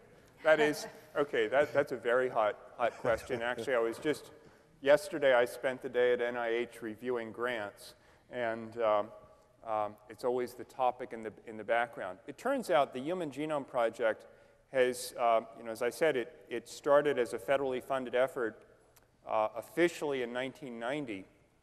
It has succeeded wildly. It's been ahead of schedule, under budget, and of course, there were really two motivations, two sort of selling points for the Human Genome Project early on. First, it had great promise of improving human health, and I think that will be realized. And secondly, it was realized that biotechnology was an area in which the United States is preeminent, and that pushing the Human Genome Project would help maintain that preeminence of US industry. Well, that has come to pass with such lightning speed that now genome science is a booming area in the private sector. And in fact, the power of the information, the power of knowing the text, the 3 billion letter text, is so widely appreciated that private investors would like to have a look at that information 6 months before it becomes publicly available. This is perfectly serious. And so there is a race on now. I mean, to be honest, there is a race on between the publicly funded sequencing the human genome and privately funded sequencing of the human genome, recognizing the extraordinary power and the extraordinary intellectual property that resides within that sequence. There is hopes that this effort will be collaborative. I think it will be like all of science has always been. That is, a strange mixture of collaboration and competition that will drive the field forward. But it's going to be an extraordinary, the next 12 to 24 months will be extraordinary. Thank you. Bob Langer, who is working on growing whole organs using the polymer technique? Sort of what's the stage? When is it going to be ready to go? Well, there are a variety of groups working on areas like this. There's work going on at Children's Hospital with some of our collaborators led by Tony Atala, a urologist trying to make a bladder. There is research going on where people are trying to make a liver. Linda Griffith, one of my former postdocs, now professor at MIT, has been working on that. I'd also add that there are companies, like there's a local company called Circe Biomedical that's working on a liver as what's called a bridge to transplant. I mentioned that picture, showed that picture of the small child who was dying while awaiting a liver transplant. And right now they're in the final stages of clinical trials using systems that could keep a patient like that alive for several weeks while awaiting for a transplant. Martha, is there an implication about the incidence of attention deficit disorder to be inferred from the research on developmental plasticity of the brain? For example, does excessive stimulation at an early age result in a later inability to discriminate among stimulatory inputs? Unfortunately, we don't understand all the pathways involved in attentional deficit disorder. It's a disorder that we infer is associated with the transmitter dopamine because you can treat it by pharmacologically altering the dopaminergic system. But like many things in the brain, we don't understand really why that works or why it occurs in the time scale it does. And there are neurological diseases and disorders that have to do with not trimming these exuberant projections I was talking about. For example, many people believe that some aspects of autism are associated with it. So if you don't trim them appropriately, that's not good. But it's also becoming quite clear that a lot of this plasticity, this example of the owls that can actually achieve this adjustment later in life if they are asked to do it early on, that is probably the result of keeping some exuberant projections, but keeping them suppressed until you need to use them. So it's a balance of both this excitatory drive and selective use of inhibitory systems, and I didn't talk about them. And attentional deficit disorder has all the attributes of a failure to use inhibition appropriately. We have no idea of how many different areas of the brain are involved when that goes wrong. And it may well be that attentional deficit disorder defined as a syndrome, it may not be that it's the same in all people who have been diagnosed that way. Thank you. I'm going to give two questions to David. The first, which is headline stuff at the moment, Dolly the clone has aged, can't quite read it, but as we all know, she appears to be aging much more rapidly because possibly because she was cloned with mature genes. What do you think is the impact of this knowledge? And secondly, while we're talking about these things, how is gene therapy executed? Obviously, the genes in every cell can't be changed, so the card says. So a little bit about technology, a little bit about the recent Dolly aging. Okay, so first let me deal with Dolly. It's actually our now missing panel member, Bob Weinberg, had actually commented extensively on this in the press in the last week, and Bob correctly pointed out that though there has been extraordinary press attention to what looks to be the aging of the DNA chunks, the aging of the chromosomes in Dolly, the present evidence, the present scientific evidence is a mere shred of evidence. And it really seems it's far too early to draw any conclusions about whether Dolly's chromosomes really show signs of aging. But I think that the attention drawn to this shred of evidence tells us more about the extraordinary public interest in the question than it actually does about the scientific data that's available at the moment. With regard to how gene therapy is done, I think it's first put it in broad perspective. Gene therapy is not yet a reality. No one has been cured of a disease by gene therapy as yet. But the question was a very astute one. That is, if you've got these 10 trillion cells and they've all got the same, they're all carrying the blueprint, how are you going to go about, how do you travel from each of these cells? How do you travel among all 10 trillion, correcting the spelling error? Well, it turns out that many of the spelling errors have consequence only in a particular part of the body. So in the case of cystic fibrosis, for instance, many of the most devastating complications of cystic fibrosis involve the lining of the airways to the lung. They get clogged. And so in the case of cystic fibrosis, for example, there is no gene therapy at present, but it is being attempted. And the attempt is being made to deliver the good gene, the properly spelled gene, to deliver it directly to the airways of the lung. And in that case, you've all had foreign invasions of the airways to your lung. You've had colds. And in fact, people who are developing gene therapies for cystic fibrosis are actually trying to piggyback the good gene on the properly spelled gene on the back of the bugs that cause colds. So that's an attempt to harness a vehicle that's appropriate to the target. And there are many other similar stories. I'm going to give a couple of questions for sort of a quick reaction to Bob Langer. First question says, might a member of the class of 1967 live to see his arthritic knee cartilages replaceable?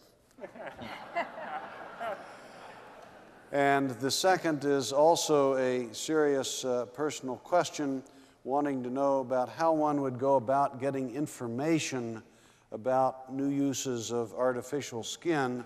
In this case, a person has had skin removed from one part of his or her body to repair another and wants to know sort of where that stands.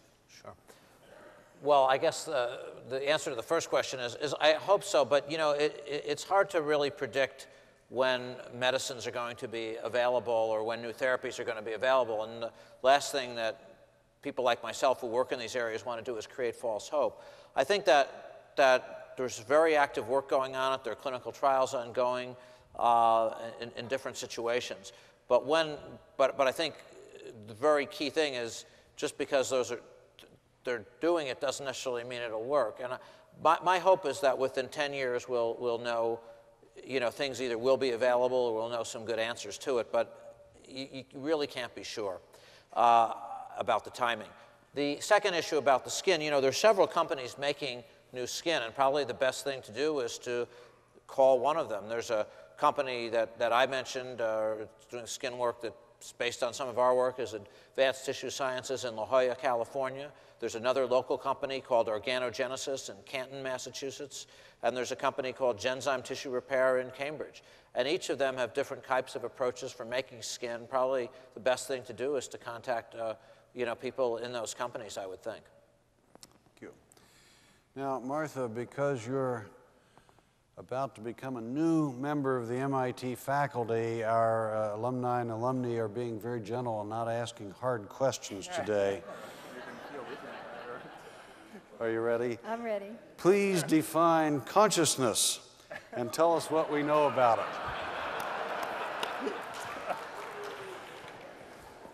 This is very unfair. I don't think neuroscientists have any better definition of consciousness than poets, actually. I like that. You know, we still debate, you know, where down the phylogenetic line consciousness starts. It clearly involves the cerebral cortex, but the cerebral cortex requires activating things from the brainstem to achieve it.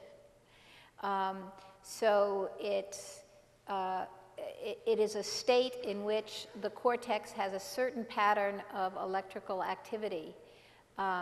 However, that's not the defining factor, because in many times in a sleeping brain we can have similar patterns of activity. And are you conscious when you're dreaming? You know,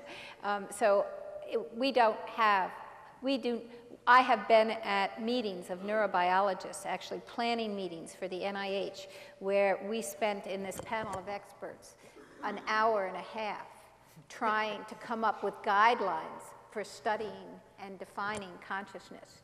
There isn't a good answer yet. Are there any poets who would like to comment on this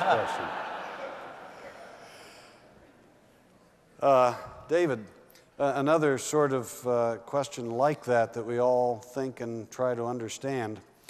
Since twins are born with the same genetic code, what happens at the cellular and molecular level that makes them different,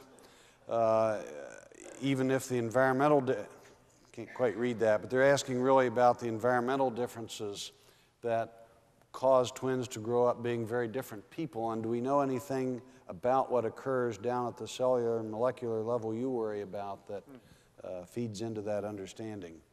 Well, I think I'm going to twist my answer around a bit. I think that's an invitation to speak to the degree to which we are a simple readout of our genes.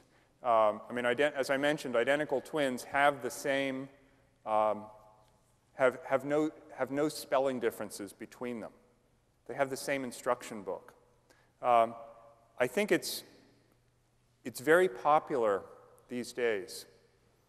Our media are full of stories about the gay gene, the happiness gene, the gene for anxiety.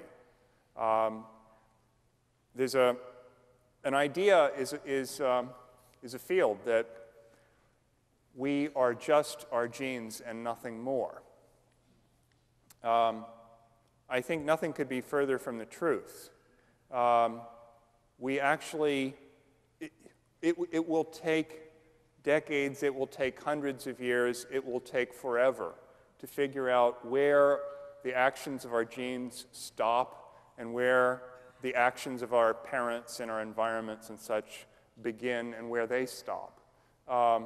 And so it's a perfectly framed question, actually. Identical twins are, in fact, the context that human geneticists most like to examine, because the huge differences that we know can arise between identical twins, we suspect are a reflection of the complexity of the environments. And even though we say identical twins, they may grow up in the same household, with the same parents, their experiences are never exactly the same.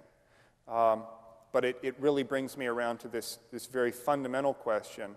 What are the limits of genetic determinism?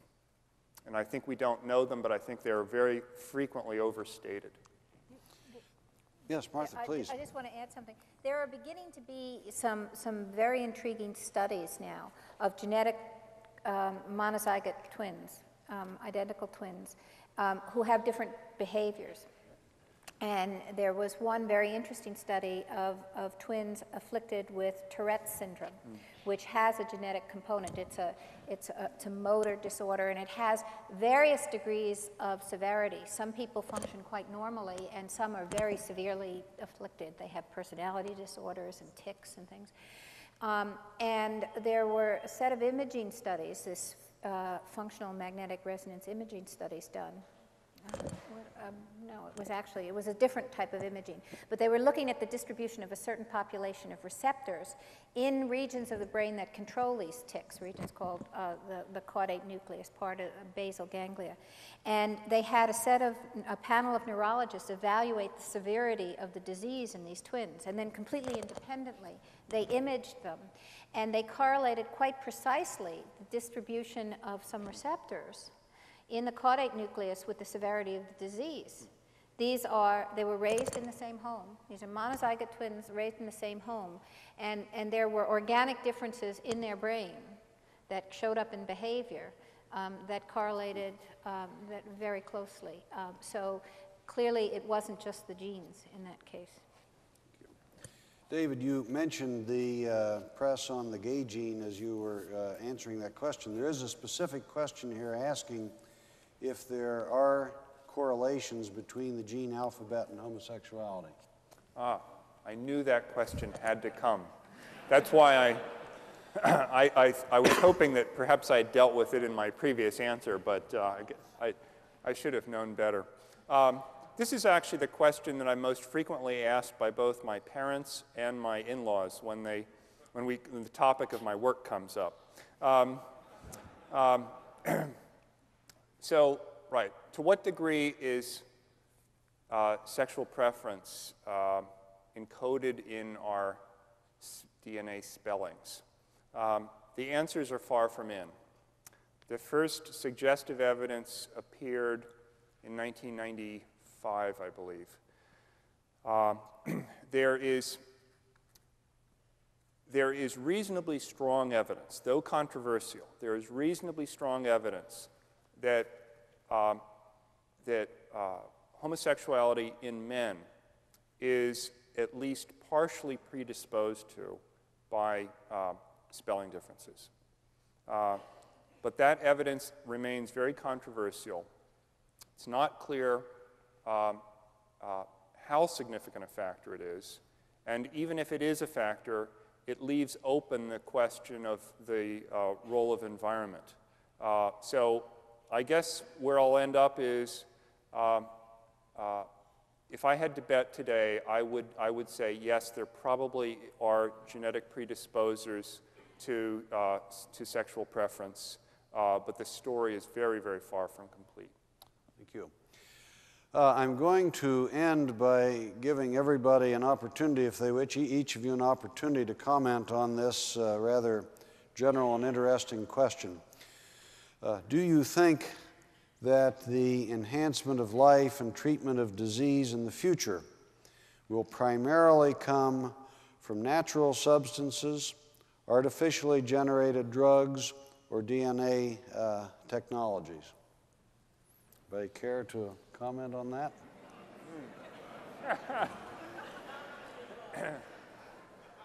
By the way, we have some faculty here who have very strong views on this, but maybe it's not among these three.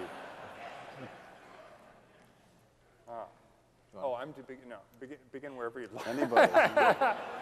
Bob, I'll start with you. You're the engineer. Yeah, I'd say the last two. I think, and I think that they may work together. I think, you know, the I think DNA work gives you targets, and certainly genetic engineering has been a powerful tool and method for generating new drugs.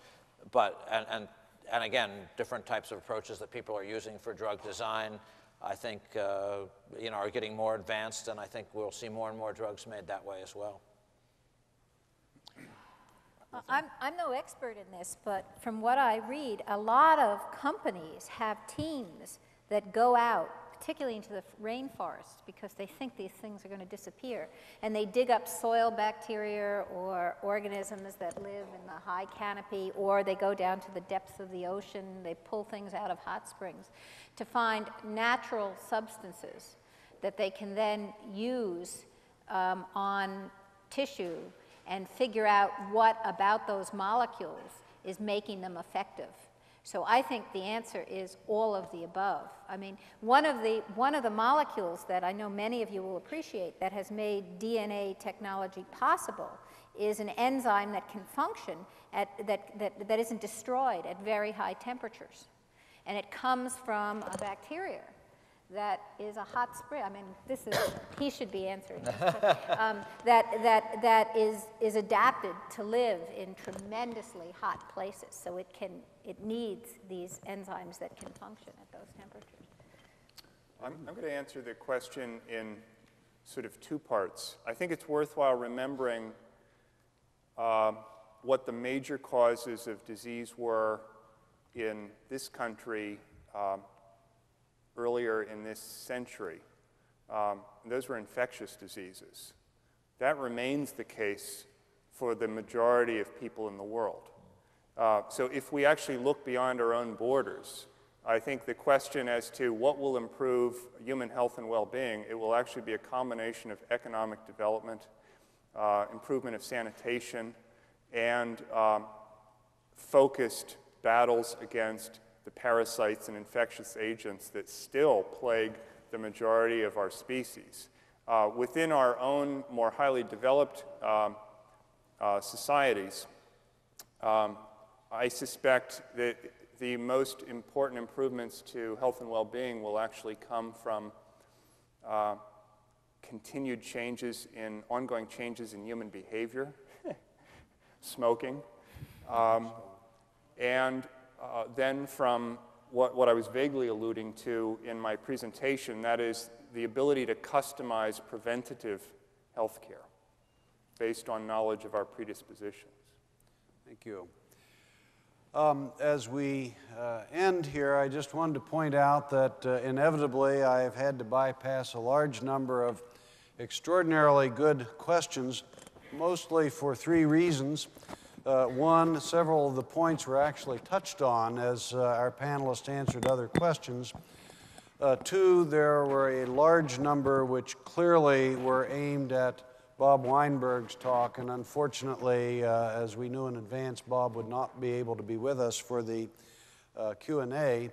And three, there are some remarkably interesting questions that are going to fit precisely into the afternoon session that David mentioned, dealing with some of the ethical and moral issues that we now are going to be confronting, running all the way from some of the genetic technology-based questions to things like bias of medical research toward males in the United States and so forth. So it's going to be a lot of food for thought, and I hope that all of you, one way or another, will get a chance to address your questions to these or other experts as the day progresses.